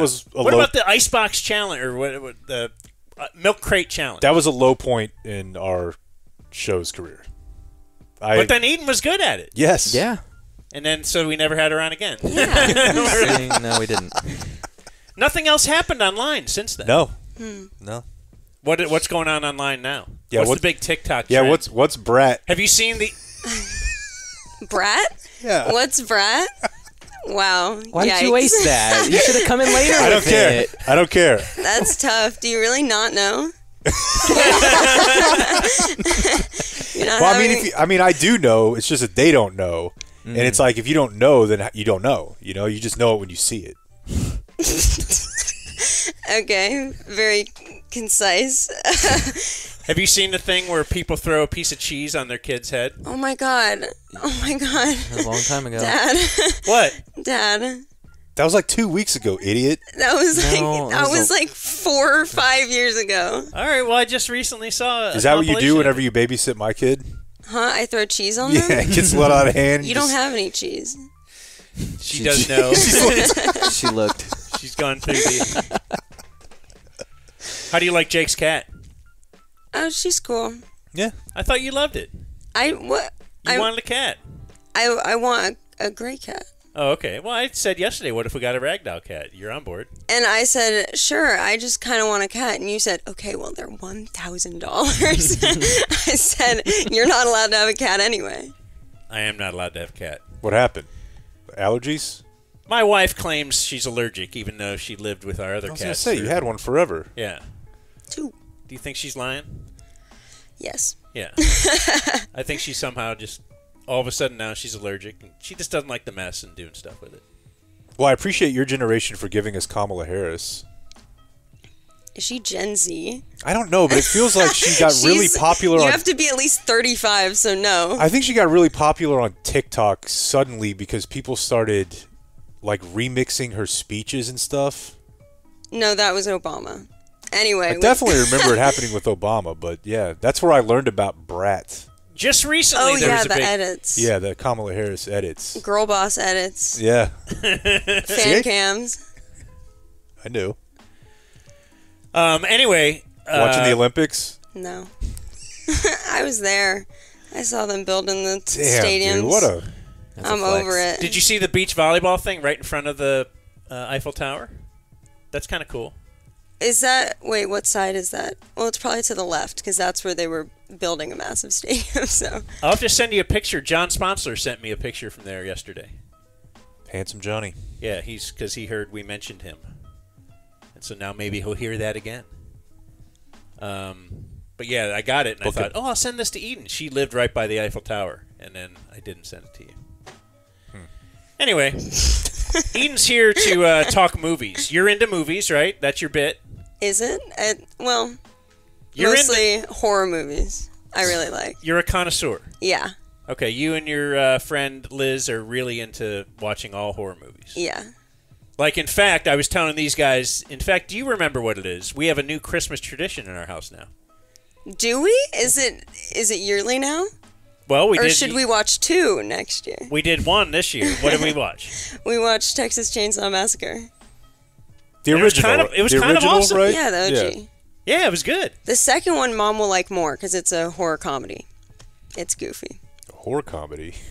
Well, I thought it was a comedy just because of how, I don't know. You think everything's over the top it is? Yeah, I mean, it's just the fact that it's the original and everything that follows has, it was kind of funny. Everything's a bit to you. Yeah, trust us. Yeah. We know. Watch the movie. We know. Anyway, that's our new Christmas tradition. Well, maybe our new tradition is just allowing you to pick a horror movie. Oh, joy. To watch. No presents this year. That's right. But do you remember being mad that your dad would make you wait to open presents until he was up on Christmas, or did you just thought that was normal? Because it's not. Well, he'd wake up at like 11, and then he'd make his coffee, and then he'd dig out the camcorder for like another 3 hours. We'd be opening at like 5 p.m. But then I started sleeping until 5 p.m., so then he couldn't get mad. Or I wouldn't get mad. Right. And then they're all ready. In fact, you have not eaten breakfast today. Well, no. She's just woke up. Yeah. Which is pretty sweet. I prioritized the shower. So you're welcome. And our show. Oh, yeah, I guess. Okay, sorry, Dan. So, now one that you probably won't choose for the family to watch this year. Yeah, because you've already seen it. Because I've already seen it now. I told you I woke up a couple of Sundays ago and watched it before. I woke up and walked downstairs, and you've got Human Centipede on the TV. just that was playing. our reaction too. I'm like, dude, people get up on Sunday, they want to watch something funny, light, uplifting with the family, and he's just watching this, a shit-based comedy or horror movie, I guess. Which to him is a comedy. Yeah, not a comedy at all. It's very serious. No, yeah, I told Mom I was going to watch it, and she was like, no, please, no. And then I told you, and you were like, oh, my gosh, I need to get on that. Get on that. Right, two different reactions, which there often is when she goes to Mom or Dad. Yeah. Like, if you want something, where do you go? I'm not going to Mom. Right. Just go to me. I'll be like, all right, fine. Yeah, whatever, I don't care. So Human Centipede is not just a standalone movie, because it was that good. Franchise. Trilogy. That good. Well, the first one is actually called Human Centipede, parentheses, first sequence. So he had these in the books. Right. He knew going in. This is just too much story to tell. Yeah. This is too much for just one movie. For just one. So I did watch the first one. We're really doing this, Blake. Yeah. Human Centipede, first sequence. It opens with a guy sitting in a car. Yeah. Looking at a picture which looks like 3 dogs sniffing each other's butt. It's actually probably the only part of the movie that's worth watching. Is like the first 5 minutes. Because that part is so funny. The pan down, you're watching a movie called Human Centipede. You've seen it in the cultural zeitgeist, and then the first shot is just him looking at a picture of the dog centipede in his car, like he's scouting out. Yeah, he was on the side of the road, and like he was wistfully looking at it, like he loves this picture. Yes. And then later in the movie, when you finally get to go into his bedroom, he has that same dog picture framed next to his bed. Just sitting there. Like that was his vision, his dream. His dream was a human, but he started with the dog. Like, you're not going to start with humans. That's silly. His thing is like, I was a doctor who specialized in separating Siamese twins, but I retired. Which is so... What is he? So is he just trying to like reverse history? He's trying to write what he viewed were. I don't understand that. Well, in the movie, he kind of just wants a pet. He treats it like you get a cute little montage of them like going and doing stuff. Like they're once he makes the 3 humans. Yeah, he's like throwing a ball in the yard. They're like crying. Like he's making them fetch. Like he's taking them for a walk. Yeah. Yeah, this is out in public? No, it's just his backyard. Okay. He's got a big backyard. Well, it's in, like, Germany. Of course it is. It checks out. No one else lives there. Of course. Yeah, it's way in the wilderness type thing. Mm. And yes, he's got like a soundproofed underground... Like lab? Yeah. Yeah. Lab. Operating room. That's where it all happens, because like later in the movie some detectives come sniffing around, and it's funny because they do have subtitles for a lot of things that are not English, but the detectives are speaking just in German. They don't put any subtitles. Are they? I don't even remember. Yeah. The one that I watched had subtitles for the German. Okay, well this one didn't, and I thought, and I didn't ever need it because I've watched enough cop shows to know exactly what they're asking what his reaction was, blah, blah, blah. So I thought that was intentional, but you're saying it wasn't. If they had subtitles. Well, it wasn't like baked in. The one I watched didn't have subtitles put in the film. It was like in post, you know? I thought out of this movie, now there's a lot of stuff that's not realistic. So the whole point is, okay, so this guy, he kidnaps some people. So how did he get the two girls? They just happened upon his place because... They got, like, lost in the woods, and they were, like... They, like, had a flat tire, and they did the classic horror movie thing of, oh, my gosh, well, we can't drive the car at all now. Like, It's just out of commission. Yeah. We've got to... It was pouring rain, and they just go to the first house that they can find. Right, it's a rental, so you could have just... ride it, ruin the rim, who cares? Just drive it into town. But they didn't. They walked through the woods. Especially, you're in a foreign country, like, you don't speak the language, and you're just... And they didn't walk along the road. No. They walked into the woods and saying, I'm just going to walk as far as I can. And they were like, oh my gosh, we're lost. This is the part of the movie you want to pick apart.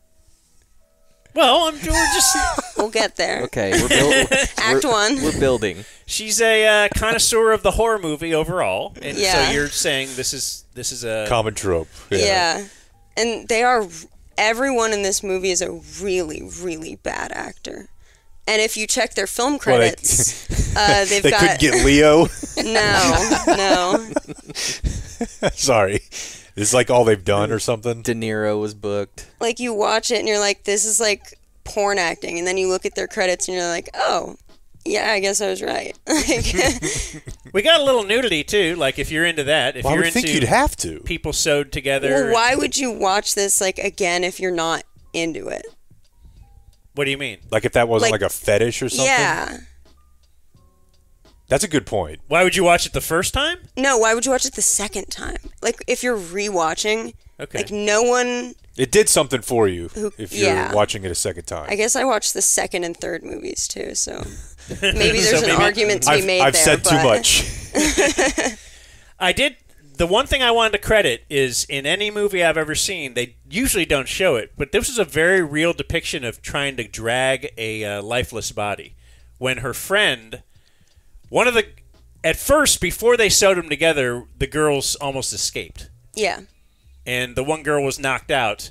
And the one girl that didn't get knocked out was trying to drag her friend off the property. And I just thought that was very real, just showing how long that actually takes and how difficult it is. Because usually it's just a jump cut to now they're out here. And, yeah. But I mean, Liz was watching it. She was like, if this was us, like, you'd be dead. Like, I'm out. I'm just gone. And I was like, if this was us, we wouldn't. She would not have dragged you. I was like, we would have driven the car, so we wouldn't be there. But thanks. But if you got to the operating room, and she got away, she would not have dragged you. No. She would have just said, "I'm going to have to just go." Well, she knows she's weak. She knows her capabilities. Now, whenever they're kidnapped and they're trying to escape, do they already know the intentions of the former Siamese twin separator? Or do they just know they're kidnapped? Do they know that they're going to have to eat poop? I don't remember. He does, like, sit them down and give them a little spiel. And there's, like, some cute little drawings that it's like the same drawings they use in the South Park episodes. Oh, really? Yeah. Okay, so, like, he does the dotted lines on the mouth where he's going to cut them, and the dotted line around the anus, and, like, he's got a German accent. And, yeah, so he does somehow describe it to them. Okay. So it's too late. Their desire to leave expeditiously. But if he was a nice guy, you think they stay? Like, when they try to get out anyway? Probably, but I would have a little more urgency if I knew the end game. It's two 20-something girls and then an Asian guy who does not speak. A Japanese guy, yeah. Japanese guy. Well, and they put him at the front. Yeah. Which is so stupid, because then he's like, yo, move, and he's like, I don't... What? Like, what do you want? I don't know. Right, you wouldn't want the English speaker to be up front. Yes, he wasn't able to... Because they would listen, of course. Was that the same in South Park? Did they make the I City think Walk so. guy first? Probably. I'm pretty sure, yeah. I don't remember who was in this. Was it Kyle a Japanese guy and someone else, or what? It was the shitty walk guy, though. Yeah. Mm-hmm. I remember him. He had to be first, yes. And in fact, so the girl that tried to escape, was she third, and that's why he put her, he like said, I'm putting you third because you tried to escape. No, she got put second because she tried to escape. I'm putting you in the middle. Like Yeah. the middle's The worst. the worst. Mm-hmm. Okay. And if you want to jump for a spoiler, that's the girl that actually lives in the end. Yeah. Well, the ending to me is She survived. Is the only like poignant part of the movie. Is she in episode 2 also? Episode 2. Well, whatever they call it. New Hope. We'll if you want to Human Centipede to A New Hope. If I'll crack into that when I talk about the second one, but dwelling on this ending moment, it is probably the only other thing that I think is like worth watching in this movie. Like the only other emotionally impactful moment is that the guy at the front dies, because obviously they're all like suffering from sepsis, like they're literally eating poop and they have like wounds. So the guy at the front dies, and then the girl at the back dies, and then she's right in front of a mirror too, so she's just got to look at herself, and then we get a fun pan out, and you're like, dang, I literally just watched this movie. Yeah, is she just going to rot there? You know, what is her future? That's Okay, the so they die. Did they then separate them?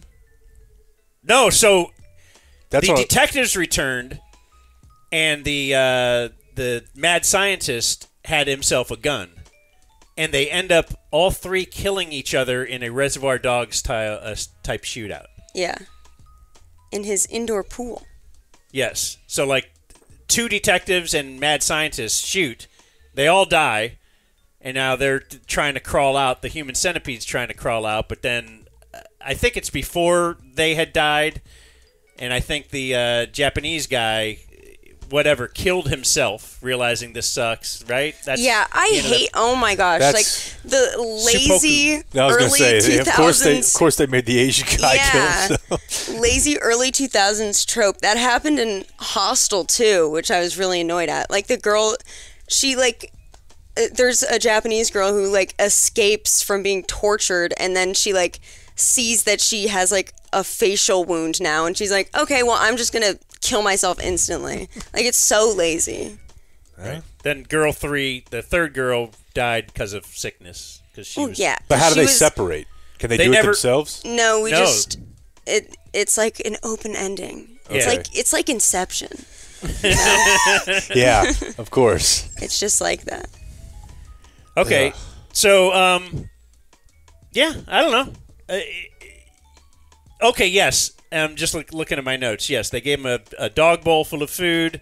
That's how he makes him eat. He keeps him in a cage, treats him like a dog, and in fact, when we talk about they're doing fetch and stuff, he trained him to bring him the morning paper.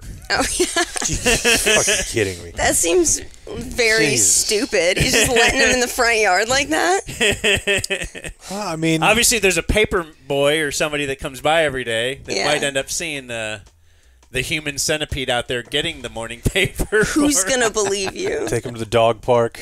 Right, no one's going to believe that guy. So yes, and your description for whether you need to watch this movie or not, you said you do not. No, it's like reading the Wikipedia article, but slower. Okay. A lot slower. Yeah. Hour and a half. Yeah. And you do watch some movies through Wikipedia, right? You just... Because I'll be like, have you seen The Godfather, since you're into film? Hey, I watched The Godfather with you. No, you Yes, didn't. I did. You said you weren't... I watched it with you. No, I didn't. But most movies, when I ask you if you've seen them, you're like, well, I've seen clips on YouTube. Like, wasn't that the case with, not a movie, but Squid Games? Yeah. I watched that. What, it might have been your sister. Oh, probably. But it was like, yeah, I saw a little recap. Like, I know. I'm good. I saw a clip. I get it. Yeah. Yet they'll watch every second of Love Island. Hey, I'll talk over it the whole time, okay? Trust I'm not listening. Every segment of every Every Did you Love Is Blind? No. Or I did one season. I did the first one. I liked it, but it fell off the plate for me. I liked it. I liked it a lot. I only watched it because Ava was watching it, and I came in the room like halfway through the series, and I was like, okay, I guess I'll sit here. It's playing. It was fine. Okay, so the trilogy, though. Yeah, okay. The trilogy is where we actually get a little fun with the with the concept, because like Human Centipede 1 obviously became a cultural phenomenon. Like, you couldn't go 5 seconds without hearing about the Human Centipede in like 2004 or whatever. Yeah, South Park. But Human Centipede 2, we open with a security guard, a British security guard, watching Human Centipede 1, and he's like, whoa, I need to do this now. And he, like, for all the residents that enter the building, he, like, he's taking them to a warehouse, and he has a little Human Centipede scrapbook that he keeps under his bed, and one of the pages says 100% medically accurate. And he, like, he cuts and pastes, and then his mom finds his centipede book, and he's like, oh no, I have to kill my mom now. He's got all these people in there. He has like 20 people in his warehouse at this point. And then this movie's in black and white, by the way. A real film noir version of. But it's in black and white, but the poop is still brown. So they made that color. Yes. Okay. That was a distinct choice. Like the red rose or whatever in a okay. Yeah, just like that. Okay. That's actually kind of. That's hilarious. Kind of hilarious. It gets old. So he's gonna centipede up 20 guys? Like 20 people, just 20 randos, except... With no surgical training on this one. Yeah, the thing is, he tries to do it, but, like, he sucks, obviously, because he's a security guard. And so this one is a lot more, like... If you're watching any of these movies, like, because you're, like, into gore, I mean, I'd go elsewhere. But, like, if you're gonna, like, watch the second one. Because the second one, he's, like, duct taping them together. He's, like, stapling them. Like, it is messy. And the whole time, like, every time anyone... He does the South Park thing where he, like, gives... them laxatives, but this was written pre-South Park episode, so this was, they just both in tandem, great minds think alike, I guess. Right, we saw the release date was like within a couple months of each other, so neither one of them could have seen the other. No. Yeah. I can't remember what I was gonna say, but yeah, they're struggling the whole time. He's like like, he's literally blowing raspberries the whole time. He's giggling. He's, like, dancing around. At one point, he's like, ew, it low-key smells bad in here. And I'm like, bro, like, what are we doing here? There's one very famous scene that I won't describe because it's, like, bad enough to even imagine it. But, like, it is crazy that the most... famous scene from this movie, it's completely unrelated to the centipede. The centipede is not even in this scene. Well, that's a leading statement. Yeah. Yeah, I kind of want you to describe it now. Okay, so I'll start and you can stop me whenever. There's one of the people he brings back is a pregnant woman, and at a point he thinks that she dies, so he like puts a blanket over her, and I'm like, whew, thank God. Like, I really thought they were going to put the pregnant lady in the pee. Like, I was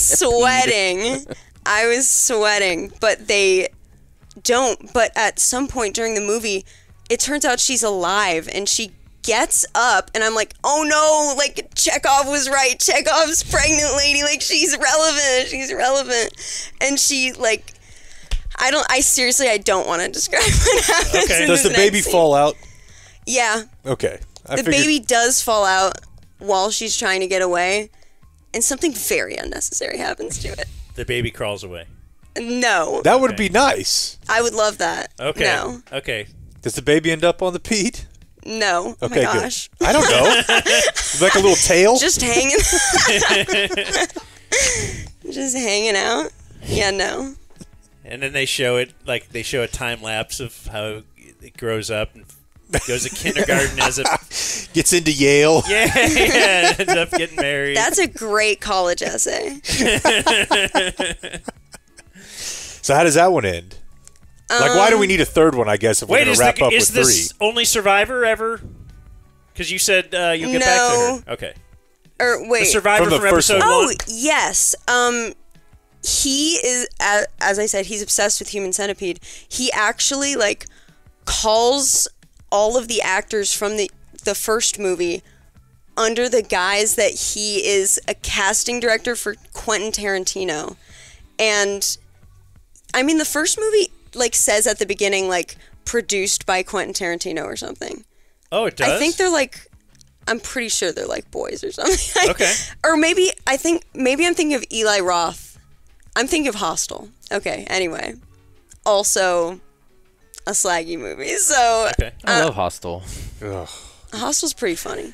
But anyway, he only gets a hold of the girl who was third in the Centipede. Don't remember her name. Okay. Jenny or Lindsay. But he puts her at the front of the Pede, and she becomes kind of our heroine, you know? Our Okay, final so he girl. actually gets the first actor, but it's a movie within a movie. Yeah, yeah. Okay. Yeah. And, I mean, people are dying left and right in the Pede. Like, no one's happy to be there. At one point, like, since it's so shoddily constructed, like, it rips in half. And, like, they're all wandering about. We got multiples. And he has a cute little centipede in a little tank because he loves him so much. And she, like, somehow I don't know how he gets in an altercation with the centipede. Like, how can you not take the centipede in a fight? That's crazy. Like, they're on all fours. Very like, poisonous. Anyway. They are. Not this one. Terrifying. But she grabs the centipede and she grabs like the funnel that he was using like to feed her laxatives or whatever, and she makes the centipede like crawl up his butt, and it's like okay, and then the movie just kind of ends and you're like, why did I watch that? Anyway, that seems to be a theme here. Yeah, I gave this movie 1 star. Compared to episode 1? 2 stars. Oh, episode 1 got 2 stars. Yes, okay. I know. And episode 3, we sink even lower than we thought possible to the half-star ranking.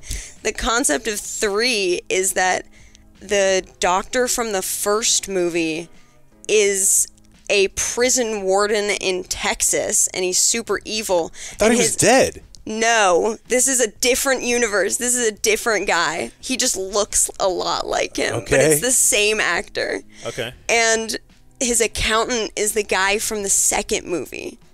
And the whole time they're both trying to the security guard. Yeah. Okay. The whole time they're both trying really hard to do Southern accents, and they just can't. They just cannot bring themselves to. And so eventually, like halfway through the movie, they're like, oh, well, I'm actually a German immigrant, and I just love America a lot. And I was like, they definitely, like, shoehorned that in after they filmed for, like, 10 hours, and we're like, okay, bro, it's just not working. But they had all the film already, so they couldn't recut the scenes. Yeah. The funniest part about this is that really what happened was they just couldn't find anybody else to be in these movies. But if you've already done it, it's like doing heroin a second time. Yeah. And like, look, I mean, I already did the first or the second Centipede movie. Yeah, this can't hurt my career. Can't hurt my career anymore. I might as well catch a check. I mean, they're not good actors, so Well, it's yeah. not like they're getting booked. Yeah. Yeah. They're It's nothing not, but It's time. not the Human Centipede holding them back. The director, like, contacted them, and they're like, you literally don't have anything else going on. I know you don't. But it opens with them, of course, watching Human Centipede 2. Of course. We've established. Yeah. And the German guy is like, you know, you look a lot like the guy in that movie. And we're like, oh, director Tom Six, you you funny guy. And in this universe, Tom Six is like loved. Like everyone's like, oh my gosh, like he's like oh my Coppola? God, yeah, Tom Six, the director of Human Centipede 1 and 2. Okay. I love Tom Six. And anyway, this movie is stupid like the whole time. No, this one. No. Whoa. Hey. This one is more stupid. And the whole time the warden is just super evil, and the accountant is really hung up on the idea of a human centipede because he's like, we have behavior. The warden is like stressing out because the governor of Texas is like, you need to get this prison in line. You're not up to the stats. Yeah, you're not up to codes or whatever. And he's like, oh no, oh my gosh, like what am I gonna do? And, like he literally like is constantly killing his inmates. Like he breaks someone's arm for no reason. You see someone get castrated, like you see sack. It's bad. It's not worth it. But eventually he gets swayed and he's got his little doctor friend, the prison doctor, I guess, and he's like, fine, we're doing the human centipede, and he's like, the doctor, he's like, yeah, I guess, like, I mean, I reviewed the tapes and it is 100% medically accurate, so I believe that we'd be able to pull this off. And they contact Tom Six, and Tom Six cameos as himself, and everyone is like asking for his autograph, like everyone loves him. That's awesome. And he's like, yeah, you guys can use my IP or whatever, on the one stipulation that I get to watch at least 2 people get sewn together. And it's like, okay, bro, like sure, clearly you're also nothing but time. So they start making the centipede. Crazy stuff that happens. There's dream sequences. The German guy's acting the entire time is genuinely insufferable. Like that is actually probably the worst part of the movie. Like the mad scientist doctor. It is so difficult to watch. Like you can't even like close your eyes. You can't even plug your ears like that because that's just not watching the movie at that point. Okay. But your acting must be pretty bad if it's distracting enough to distract away from people being sewn together and eating each other's food. Yeah. That would be. But they're like, this is a perfect solution to bad behavior. So they sew together like all of the inmates, and then they show the governor, and he's like, what is this? Oh my gosh, like why did you do this? And they're like, low-key, this was a good idea, so whatever. And they've evolved in this movie. They have something called the human caterpillar, which is for the life sentences, which is where they cut off your arms and your legs and you just lay there on the dirt. And Tom Six, the director, like walks in on a surgery where they're like, they have like a hacksaw, they're just sawing someone's arm, like there's blood everywhere, and he throws up on the glass and he's like, what are you guys doing? And so he's like this, that's too much for him. He's a pillar of morality now. Yeah, he's like trying to distance himself from his own project. Yeah, which is weird. Anyway, then the warden is like, oh my gosh, like I want to kill myself, like this sucks, bro, like the government is not gonna fund this. This is awesome. Like I did all this work, I put all this time and money into this, and now I have to disassemble the pede. Oh, by the way, in this movie they do refer to it as the pede. Yes. So you didn't make that up. I was calling it the pede pre number 3. Pre number 3, but I was very pleased that they call it the pede.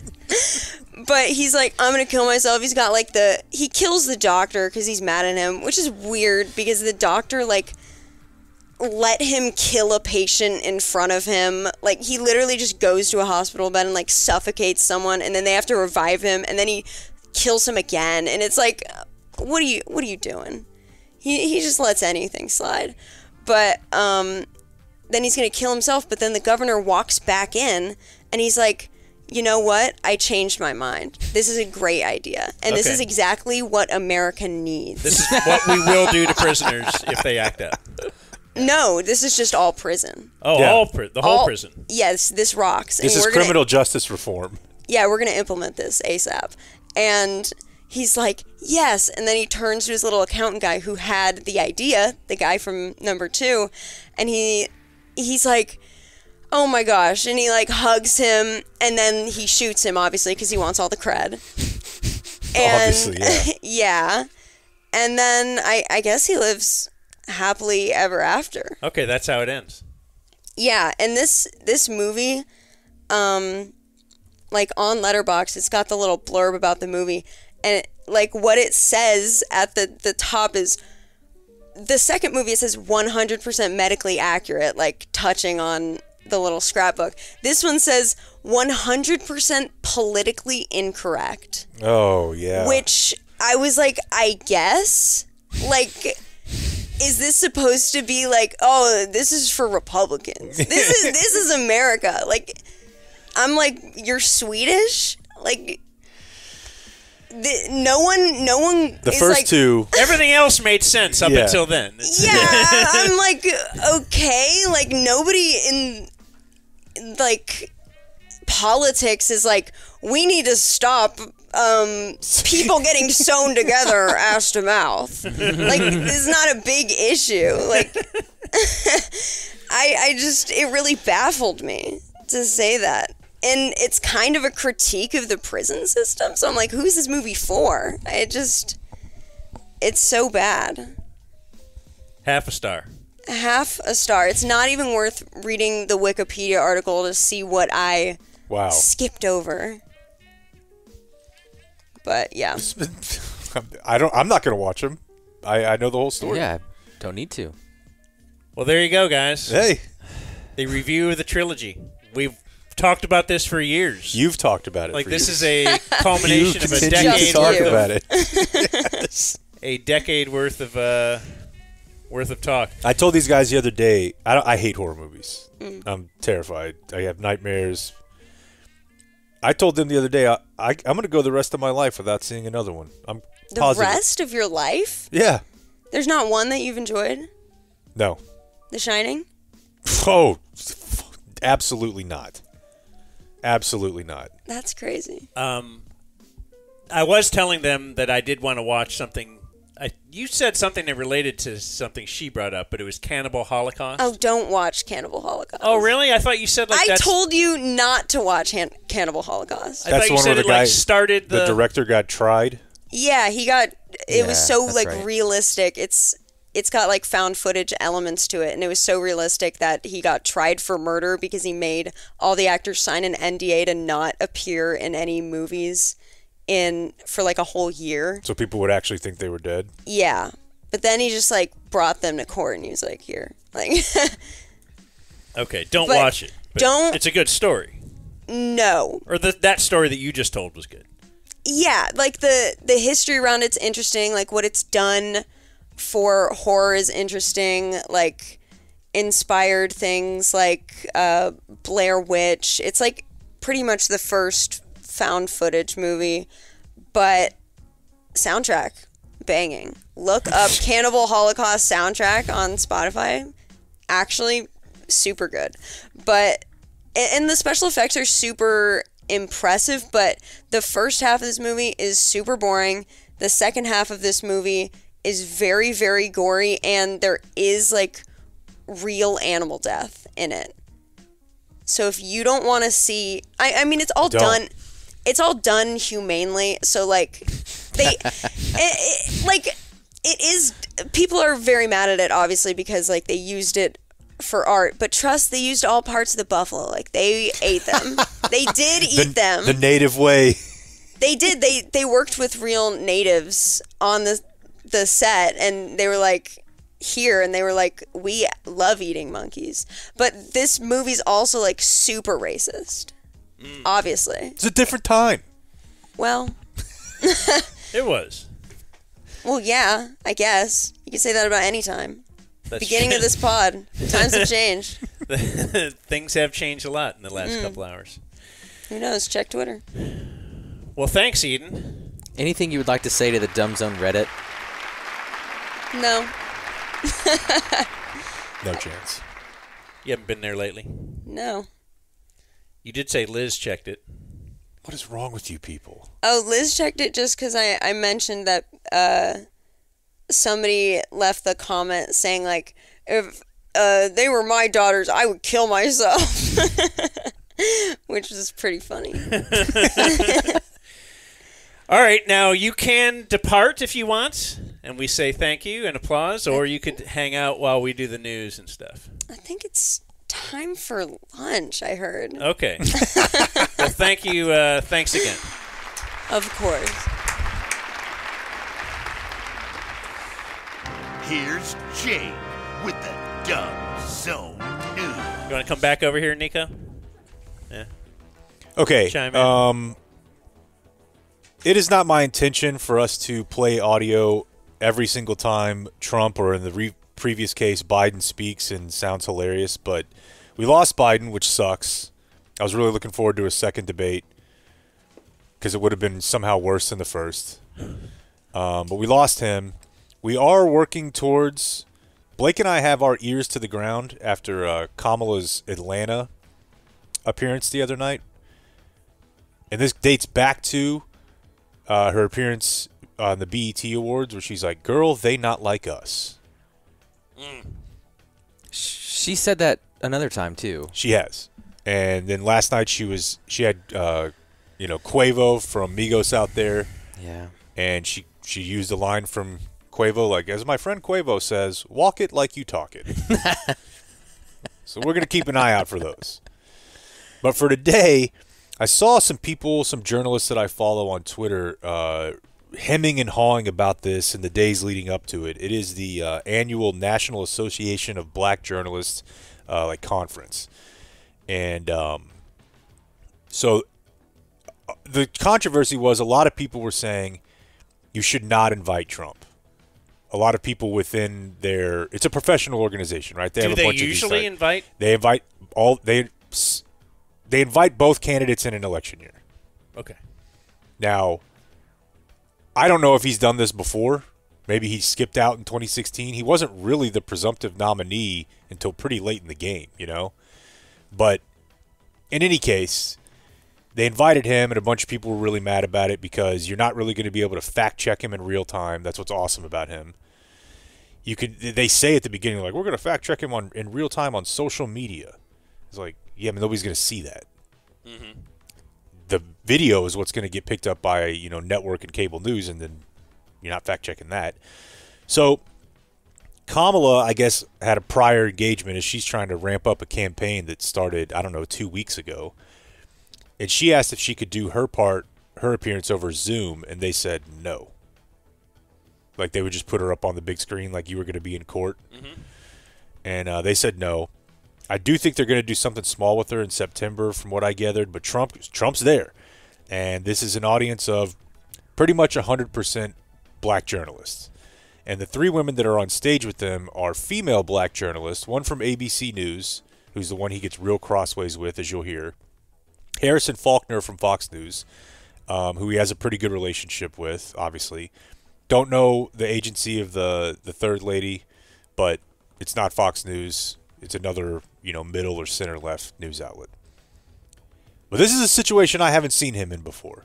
The rallies are great because he goes up there and just kills. Feeds off the energy. Hits his beats, feeds off the energy. He's very, very rarely speaking to a crowd that has anything close to disapproval of him. Even at the debate, they keep it pretty calm in the back. The moderators try to be very down the middle. And, he can just body bag whoever he's next to because they're trying to be, a normal person. And he's just like, shut up. And so this is the first time I've ever seen him in a situation where he's kind of getting pressed a little bit. And he's getting pressed by black people, frankly, and black women. And it got off the rails pretty quickly. It started about 30 minutes late, which will come up throughout this. He says it's because the equipment sucked. Some people say it's because he was stalling. Whatever it is. This is the first question from the lady from ABC, and this set the tone. Mr. President, we so appreciate you giving us an hour of your time. I want to start by addressing the elephant in the room, sir. A lot of people did not think it was appropriate for you to be here today. You have pushed false claims about some of your rivals, from Nikki Haley to former President Barack Obama, saying that they were not born in the United States, which is not true. You have told 4 congresswomen of color who were American citizens to go back to where they came from. You have used words like animal and rabbit to describe black district attorneys. You've attacked black journalists, calling them a loser, saying the questions that they ask are, quote, stupid and racist. You've had dinner with a white supremacist at your Mar-a-Lago resort. So my question, sir, now that you are asking black supporters to vote for you, why should black voters trust you after you have used language like that? All right, how do you think this is going to go? You know? Yeah, that's not setting a good tone. That's not running the ball on first down. No, it's not. This is the flea flicker-based offense right here. Well, first of all, I don't think I've ever been asked a question in such a horrible manner, a first question. You don't even say, hello, how are you? Are you with ABC? Because I think they're a fake news network, a terrible network. Damn. And I think it's disgraceful that I came here in good spirit. I love the black population of this country. I've done so much for the black population of this country. So he does have a few supporters in the crowd. Mm-hmm.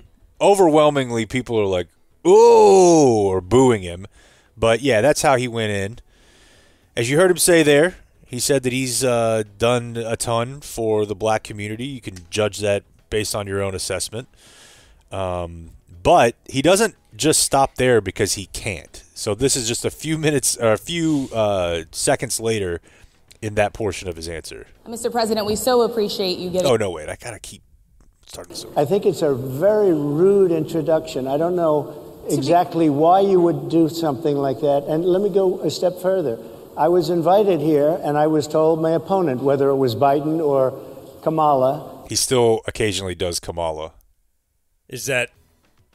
That's not how you say her name? Kamala. Kamala. He says so Kamala a few times, but he does still like to say Kamala because it sounds more ethnic. Okay. I didn't know the pronunciation myself, really. I was told my opponent was going to be here. It turned out my opponent isn't here. You invited me under false pretense, and then you said you can't do it with Zoom. Well, where's Zoom? She's going to do it with Zoom, and she's not coming. And then you were half an hour late, just so we understand. I have too much respect for you to be late. They couldn't get their equipment working or something was President, wrong. I would love I think if it's you can a answer very the question nasty on your rhetoric question. and why you I have believe answered that the black voters question. should trust you with another I 4 have years. been the best president for the black population since Abraham Lincoln. That's my answer. Better than President Johnson, my who signed the answer. Voting Rights Act. And for you to start off a question and answer period, especially when you're 35 minutes late because you couldn't get your equipment to work, in such a hostile manner, I think it's a disgrace. Dang. Change the subject. That's a good. Yeah. That's a good bit. That's wild. Yeah. So. And that's the start. That's the first 5 minutes condensed down to about 2.5 right there. Yeah. And he's just like, your equipment sucks. And he would not stop talking about it. I'll play a little bit more of that later. But then this is one that was a big headline. He knows the trick. Blame the engineer. you're in a pickle. Blame the producer. Something doesn't work. God, who is this guy? Well played. So, one of the women, I believe it's either the first one you just heard or the other one that's not from Fox News, references the fact that many Republicans on Capitol Hill have been calling Kamala a DEI hire. And she was only hired because she's a woman. She's only hired because she's black. She's only hired or put in this position, nominated, presumptive nominee, because she's a black woman. Obviously, Biden did her no favors on that front when selecting her as vice president. When he flat out said, "I'm gonna find a black woman." Doesn't help. I mean, the fact is she has a pretty accomplished career. Stack it up against most people in Congress, and you would find they're very similar. Even Cuban didn't say that, even though we know that's what they were going to do when they hired their next CEO. Yeah. So she asks him that. He's like, well, what is DEI? What is DEI? What does that mean to you? And they get into a pissing match about that. And then, despite how weird that first part was, this to me is both the funniest and the weirdest thing that he did yesterday. Do you believe that Vice President Kamala Harris is only on the ticket because she is a black woman? Well, I can say no. I think it's maybe a little bit different. So I've known her a long time indirectly, not directly very much. And she was always of Indian heritage, and she was only promoting Indian heritage. I didn't know she was black until a number of years ago when she happened to turn black, and now she wants By the Black. way, You love the way he says it. I love the way he says it. I love it. I love it. Black. Black. only promoting Indian heritage. I didn't know she was black until a number of years ago when she happened to turn black, and now she wants to be known as black. So I don't know, is she Indian or is she black? She has always But you know identified what? as a black woman. I She went to a respect historically either black one. college. I respect either one, but she obviously doesn't, because she was Indian all the way, and then all of a sudden she made a turn and she became a black person. Just to be clear, sir, do you believe I think somebody should look into that too when you continue in a very hostile, nasty tone. So that's a weird one, man, because obviously, I'm not smart enough. No matter how many times I read it, I watch videos on it, I'm not positive that I could give you like a breakdown of race versus ethnicity. But race is primarily how people view you based on your physical characteristics, right? The very smart people would say race is a construct. Yeah. Because it's not real. Doesn't actually exist. Exactly. And then just read word for word here. Ethnicity, more categorization based on culture. So you're either religion or language. So that's one thing. Then also, nationality. She's an American. But the weird part about it is he seems to be unaware that there are mixed race people who can grow up with two different upbringings, right? Like you could have a parent from Louisiana and a parent from New York, and you're going to grow up with two very different, like if you had an Italian and like a French Cajun parent, you're viewed as white, but you also would probably at times have experiences that are more in line with someone in New York or someone in, backcountry Louisiana. And then there's the fact that, J.D. Vance's wife is Indian, or is an American who has Indian, I think has Indian ethnicity, as that kind of doubles as a nationality and a ethnicity. Again, I'm in over my head here. It's just really weird to be critical of. Again, she went to a historically black college, so that's at least 40 plus years ago. Mm-hmm. I don't know. It's just weird. That's a weird play to make. Because how old is she? I think she's 60. Really? Looking good to you, huh? Yeah. She does look good. Would she immediately be the hottest president? Hottest female president? Yeah.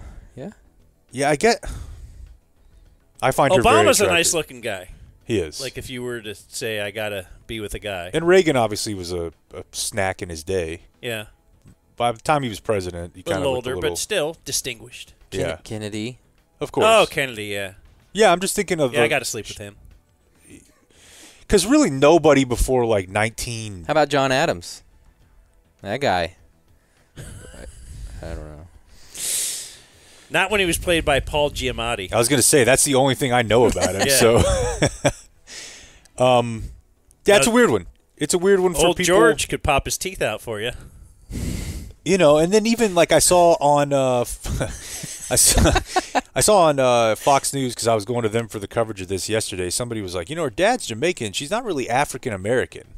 I'm like, yeah, well, I mean, at some point, those people who are in Jamaica probably have descendants that came from Africa. Yeah. Via, a certain trade that was occurring. So I don't know. I just don't think this is a political winner, right? I think it's weird because, I have Polish and Irish heritage. That's where my ancestors came from. But I mean, that's why you're a dumb drunk. Yeah, exactly. Nobody would look at me and say, "Oh, what, today you're Irish?" You know what I mean? It just doesn't happen to quote unquote white people that often. Yeah. Especially if you're not like Italian, in which case you typically will say, people say, "Oh, I'm Italian," but you're Italian in ethnicity, but nationality. I just think it's one you just don't touch. I just feel like I don't think he's winning anybody over by being like, "Hey, it is probably one of those. Were both things, your parents directly slaves?" How many hundreds of years, though? Now that the Earth is heating up, so interconnected. No, we're all going to be one. Globalization, right? We will be one caramel color or whatever. Eventually, we'll all be. Not if I can help it.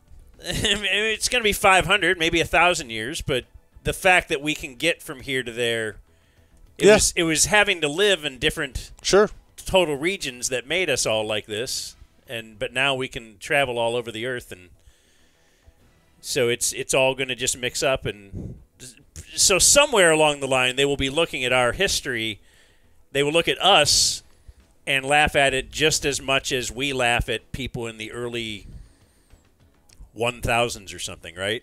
And just how mundane and simple and stupid those people were, and burning witches. This will be like burning witches. But we don't have audio or video of them. I know. Right. But this will be like burning witches. They'll be looking at it going, I can't believe this existed. Like, what were they arguing about? Couple more quick ones here. This was something he said at the debate. He doesn't have a great answer for it when pressed on it. My message is to stop people from invading our country that are taking, frankly, a lot of problems with it. But one of the big problems, and a lot of the journalists in this room I know and I have great respect for, a lot of the journalists in this room are black. I will tell you that coming. They're all like, yeah, dude, you're at the National Association of Black Journalists. A lot of the journalists in this room are black. I will tell you that coming from the border are millions and millions of people that happen to be taking black jobs. You had the best. What exactly is a black job, sir? A black job is anybody that has a job. That's what it is. Anybody that has a job. All right. And Mr. they're taking the employment away from black people. He doesn't want to say, I kind of only view you as capable of doing low level, low level. Yeah, but he clearly that's what he means. And the last one I have for you here is pretty short. I could have pulled 5 of these, but he was doing it the entire time as he's blaming their equipment. And he's, for some reason, blaming the lady next to him who asked the first question for all of it. Like, she definitely didn't set the equipment up. Mm-hmm. And he doesn't blame this on Harrison Faulkner, but the lady who he doesn't like, he's like, your equipment sucks. This is an attack on a political opponent. I have another one where sir, I have if you a don't mind, hostile I'd love judge. we have you for a limited time, sir. I'd love to move on to different topics. Excuse you. If we You're the can. one that held me up for 35 minutes, just so you understand. If we can move on now to the state of the race, sir, I want to get back to the campaign. He can't just not insult somebody. He's like, yeah, well, maybe you should get a new road rig. Stuff sucks. So again, who knows? It probably doesn't matter. I don't think it did him any favors with particular communities, but I don't know. It didn't look good. It was just weird to see him so uncomfortable, like on his back foot. For whether you love him or hate him or whatever. Very rarely do you see him kind of being like, I don't know really how to handle this right now. Yeah, because even in a debate, you'll get some people on your side if there's a crowd. Mm-hmm. And then when there's nobody there, there's just no. Yeah, there's no. Like you said, there's never really an anti-crowd. Yeah, and it has rules. The moderator will actually jump in. They'll cut your mic off. This was an open-ended Q&A. Sounds fun. Yeah, it was interesting. The owner of a Texas adoption agency facing charges, unethical adoption practices. She's an attorney of Adoptions International Incorporated. Her name is Jody Hall.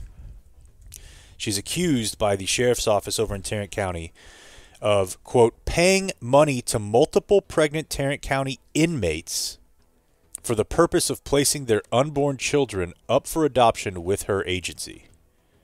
Because, of course, the agency makes a lot of money off of an adoption, right? Talk to anybody who's gone through that process. It is not cheap. So she's steering him towards a certain agency? Hers. Yeah, okay. Yeah. But she's not paying the girls to get pregnant. It's like, look, you're already pregnant. Because that was it Honduras? Wherever Bob went, Honduras. I think they shut it down. I'm going to mess this up, but one of those countries down there. It's south, right? Very good. One of those countries down there actually shut down adoptions because evil white Americans were heading down there and paying girls just to get pregnant to have a baby. So that they could then take them for adopt, but they would pay them, a couple $100. In Chili's gift cards? Yeah. And then they, that's a big business, gift card man. to the PGA store. No, As it you is. know, trying to get pregnant is a big business. That's just if you got that desire. Yeah, I definitely have seen. I don't know if it was like a YouTube thing.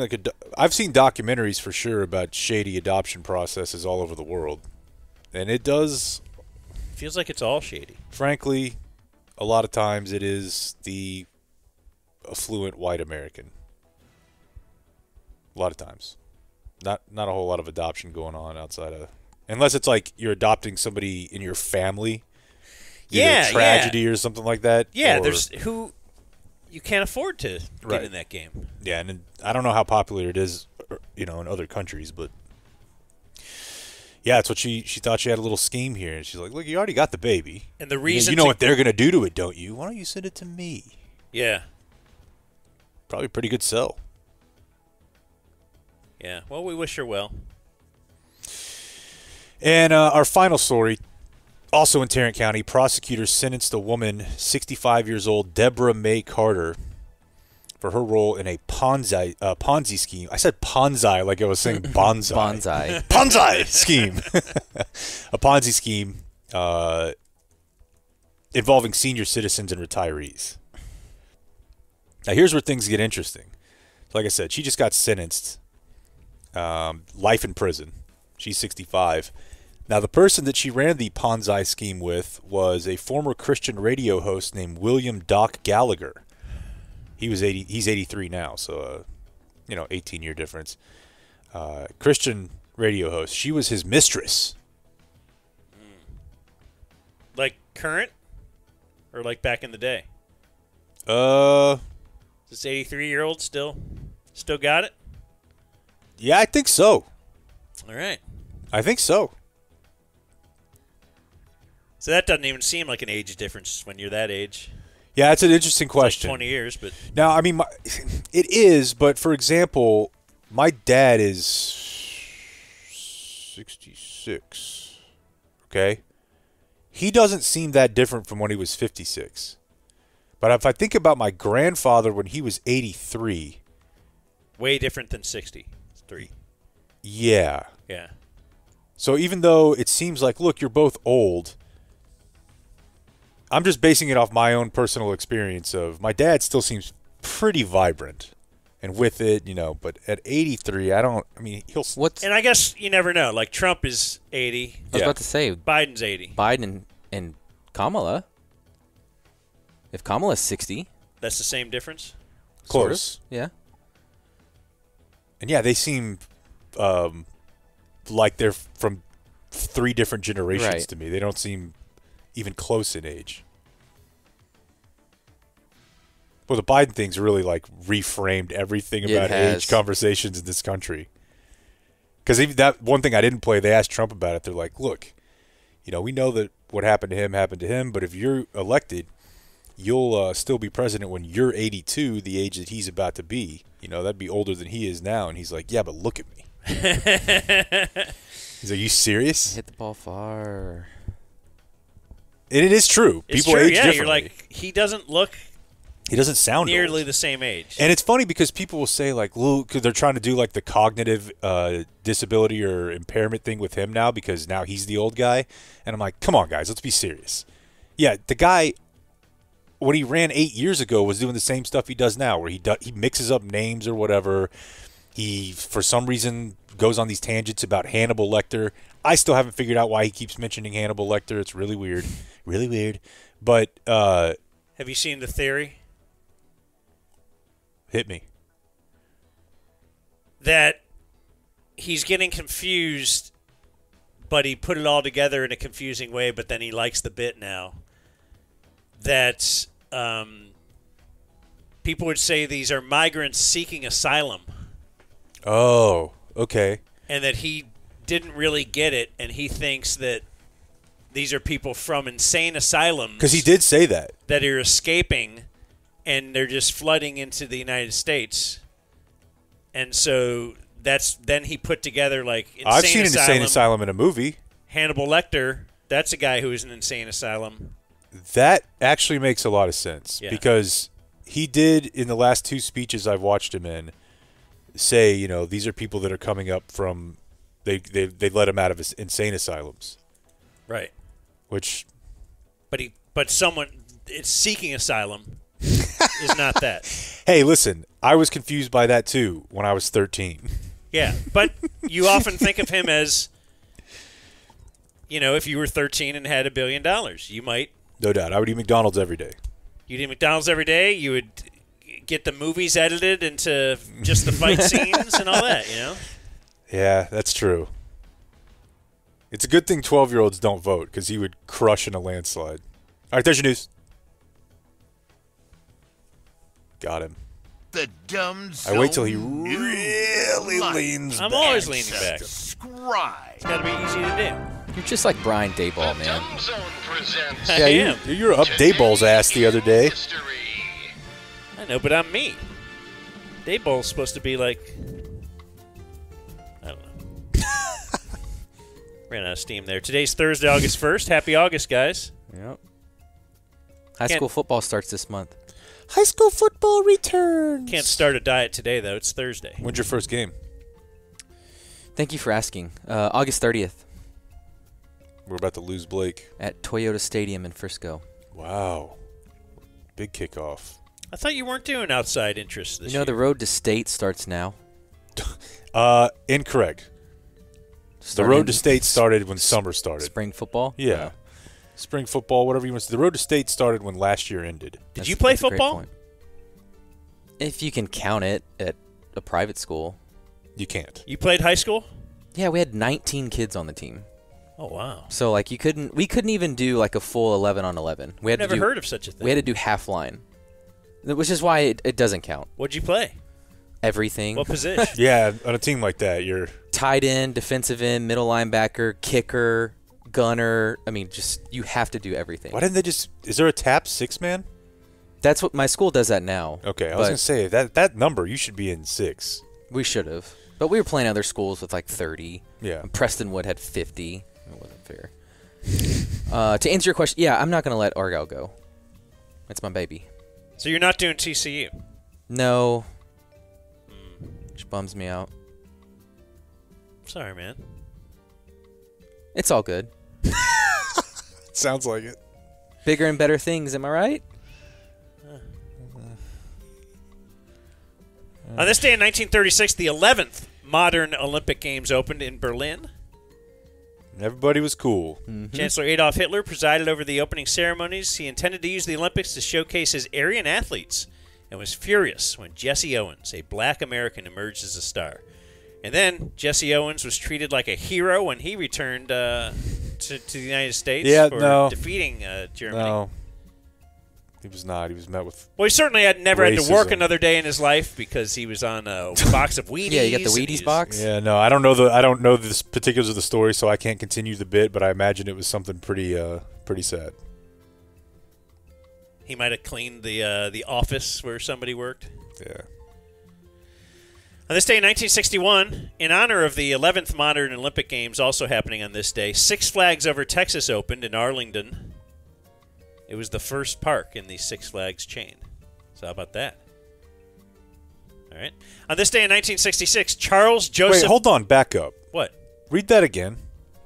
Six Flags? Yeah. Read it again for me. It's the day that Six Flags Over Texas opened in Arlington, Texas. Okay, and you said it was... the first park in the Six Flags chain. Okay, for some reason I thought you said the 6th park, and I'm like, well, that would make no sense. Sorry. Yeah, no.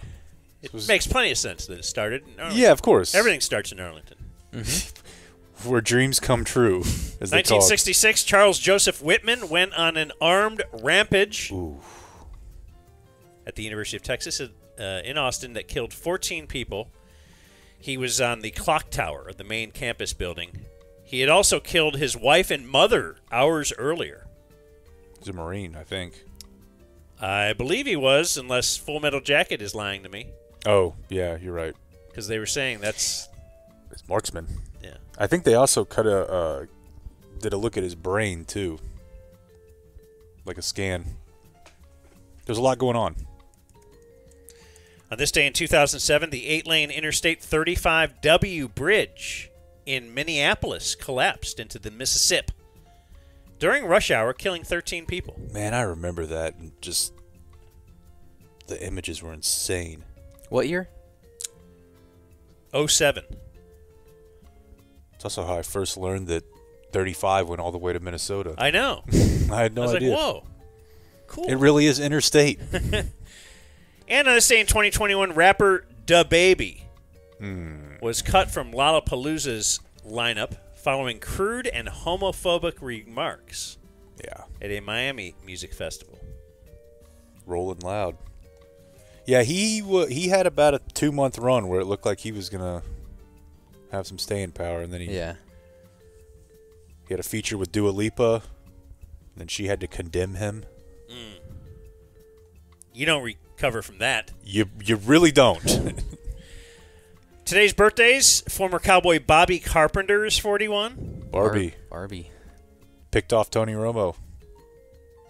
Former Cowboy Quentin Coryatt is 54. Who was the other Ohio State? Was it A.J. Hawk? They had 2 Buckeye linebackers with long blonde hair at the same time. Had to be. Yeah. But what do you mean they had? Ohio State. Oh, Ohio State. Yeah, probably.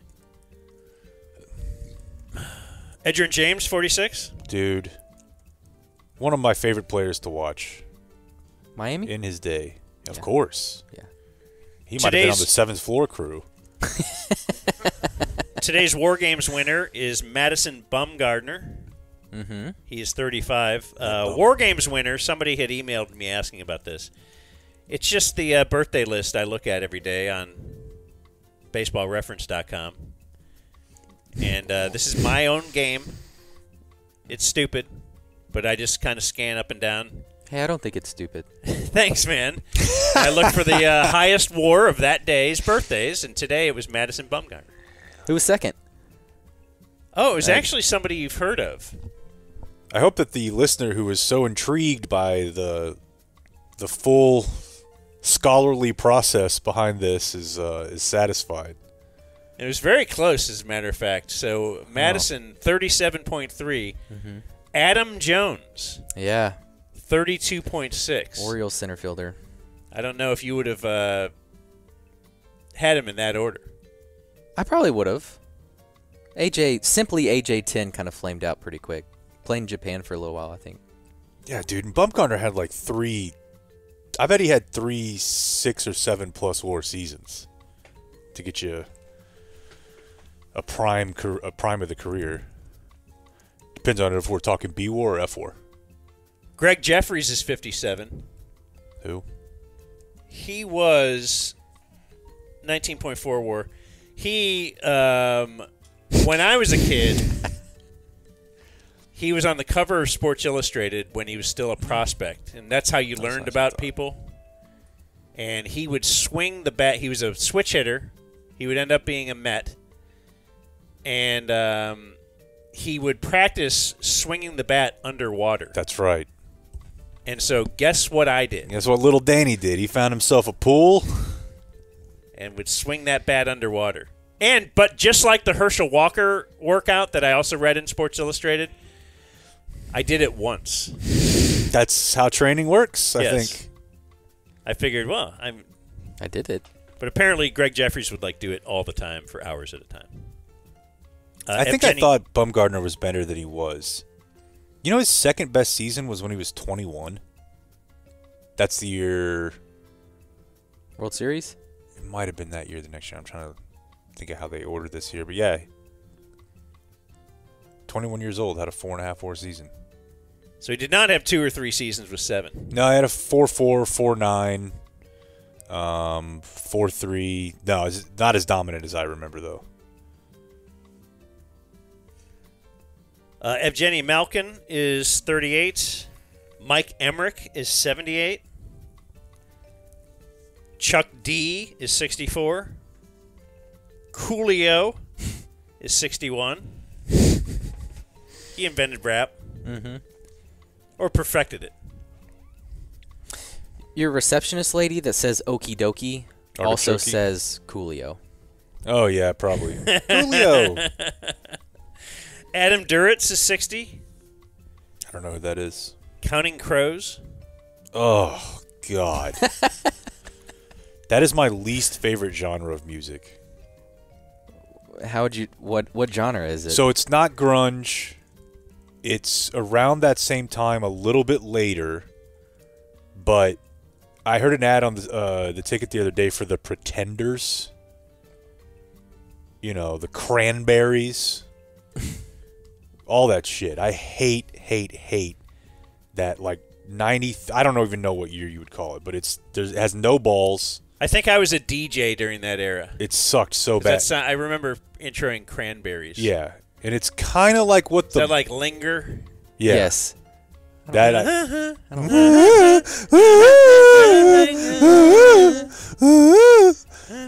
oh, God. No thanks. Hey, good morning, everybody. Damn it. This is Accidentally in Love from the Counting Crows. Oh. Yeah, this is...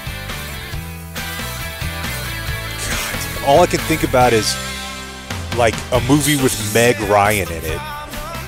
Yeah, you know what I'm saying? This is the opening credits. Yeah. She's just looking for love. Walking through a park right now. Yeah. Ugh. Dude, I can't handle it. I would rather listen to current country day music than that. God. Tempest Bledsoe is 51. That is Vanessa on The Cosby Show. And Jason Momoa is 45. Recently separated from Lisa Bonet. That was a nice May, December. Were they Siamese? Okay. I like it. How old's Lisa Bonet? Yeah, I guess she's got to be much older than 45, huh? Yeah. Yeah, I think they were like 15 years apart. Or she's 56, so... But still, it's pretty solid. You're like For the lady man? Hollywood hunk. Yeah. And you go 11 years older? Born on the State Now Dead William Clark of Lewis and. William B. Travis. Texas. Somehow a hero. But he was the commander at the Battle of the Alamo, and they got destroyed. Huh? Held their own, though. Let's check that body count, bud.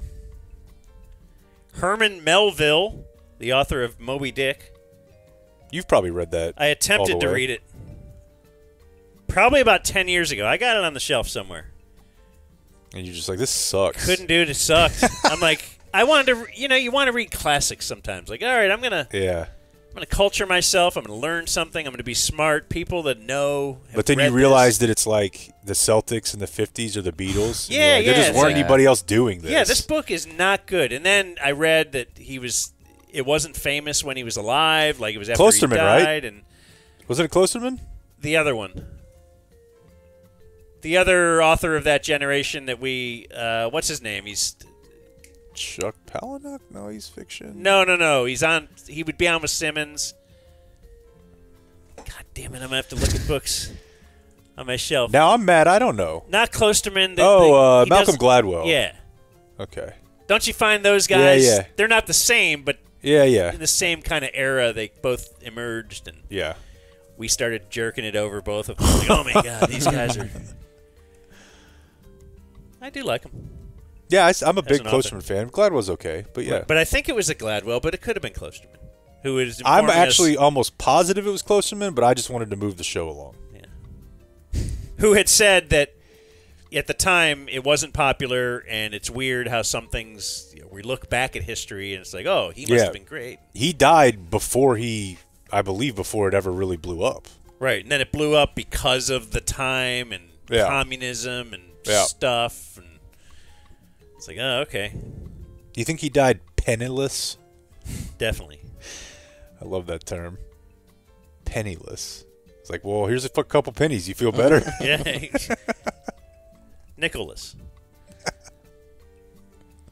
Ooh, and Nicholas is sitting right here. How about that? Wow.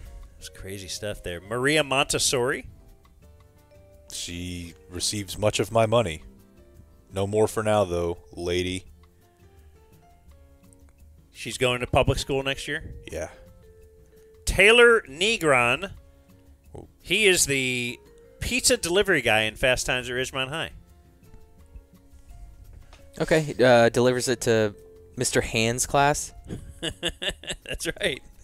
By the way, just got an email from a local pizza place giving me a little happy birthday deal. Oh, yeah? Yeah. Look who's dropping a hint that their birthday is on the horizon. I got one today about how their terms and conditions are changing. I'm like, why would this ever affect me? Well, because you could end up in a human centipede. Like on South Park. And Jerry Garcia. Dead on this day, still dead. Calamity Jane. Deadwood. Corey Stringer. That one hurt. Oh, yeah. You know, actually, it hurt, but also paid out significant dividends for me and my body. Yeah. Because once somebody dies from heat at practice... Yep. Were you in high school at that time? I think so, or around there. And your coaches are like, damn it. Yeah, We now have to take water breaks. Yeah. Yeah. We may have to not stay out here for 3 hours on, Labor Day. I definitely brought Corey Stringer up to a lot of my coaches at the time. Yeah. Excuse me, Hey, sir. Corey Stringer died. Yeah, it's a fun one. Because he was weak. Yeah, weak. And died in 2020 on this day, Wilford Brimley. Ah, the line. Who was not at the age he was when he filmed Cocoon, but he was much older. But who can tell? He was 85. He was the also the Quaker Oats commercial guy. Yeah, he got diabetes. Okay. And all I do Diabetes. Do you know that's what I do now? I told you that. I think I told you I was starting that. And now Diabetes? No. I eat oats every morning now. That's my breakfast. Oh, yeah. I'm really worried about the road trip because I eat the same thing all the time. Yeah, you're That's why those factory meals are sweet, because it is a already prepared, healthy and stuff, but then I can have a little variety. But I have the exact same breakfast every morning where I cook some oats and then I put some frozen blueberries in it after I cook it. You should try the overnight oats. I don't know what that is. You guys know what that is? Yeah. Yeah, it's good. Take a mason jar and you put your oats in there. Milk, protein powder, maybe a little bit of yogurt, and you can put your fruit on there the next day. But it just makes a thing that tastes really good in the morning. So you don't cook the oats? No. But it marinates in the stuff? Yeah. Huh. Yeah. Maybe I'll do that on the road You can go trip. peanut butter in there too. Google easy or overnight oats, and you'll see some interesting options. It's very simple. In fact, why don't you start with the ones at Eatsy's? Those are really good as well. Really? They have overnight oats, that are really good. Okay. Will do. Will they build one of those in Oxnard? You gonna go to breakfast with me every day, Blake? Yeah, do you want to? Why can't I? It's early. It's my game. Okay, well... Although I do like to prep in the morning. I see you guys don't as much. I'm not going to dignify that with a response. Anyway, we're at the point of closing remarks, if indeed there are any. Nobody seems to Nobody's jumping up. Robert? Dustin, anything? Well, thanks for the chainsaw. I will say that, Robert. Should we take it? You're welcome. Oh, we're taking it. It's right there. No. Should we take it on the trip in the DVRV? Oh! Yeah, who knows? Who knows? Never know when you're going to need what it. we'll run into. Yeah, maybe we'll need it to fend off a stalker, a criminal of some sort, a drug deal gone bad. You ever see that scene? Of what? Scarface. Oh, How Scarface my God, got his Scarface. Yeah. It's with the chainsaw. But Yeah, let's make the current version. We'll make a lady Scarface and we'll use an electric chainsaw. Yeah. We'll make it woke. Woke Scarface. Yeah. Nothing, Nico? You just want to chill? One thing, just thank you guys. I've been listening to the ticket forever. Y'all have been such a source of consistency and levity in the hard times. I'm just very grateful for y'all. That's awesome. Do you approve of Blake's and thank you. Do you approve of Blake's technical proficiency here? Yes, so far so good. Yep. I like what I see. Well, you'll know for sure if you see this show up as a notification in your email in half an hour or not. Looks good. It looks good. It hasn't crashed yet. There are times it doesn't make it. Yeah. All right, man. Well, thanks, Nico. Got anything? I was just going to say, I didn't want to interrupt earlier when y'all were talking about horror movies on Christmas. I can do you one worse than a horror movie. The first year my wife and I were married, she wanted to watch Boy in the Striped Pajamas. What is that? It's a very sad Holocaust movie. Oh. Oof. Yeah, it's a holiday to be thankful, I guess. I also love your hat. Thank you. I did have to take it off when your daughter came in. I was like, oh. What does it say? It's a Titleist hat. Like if you just look at The it, same you'd font. assume it's a Titleist hat, but instead it says titties. In an American flag font. That's a very Lake hat. I love it. All right, well, we'll see you tomorrow. We gotta go before this becomes a zoo. Adios, mofo.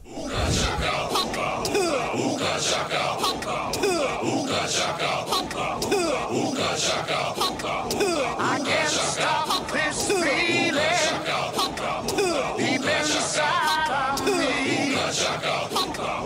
Girl, you just don't realize what you do to me.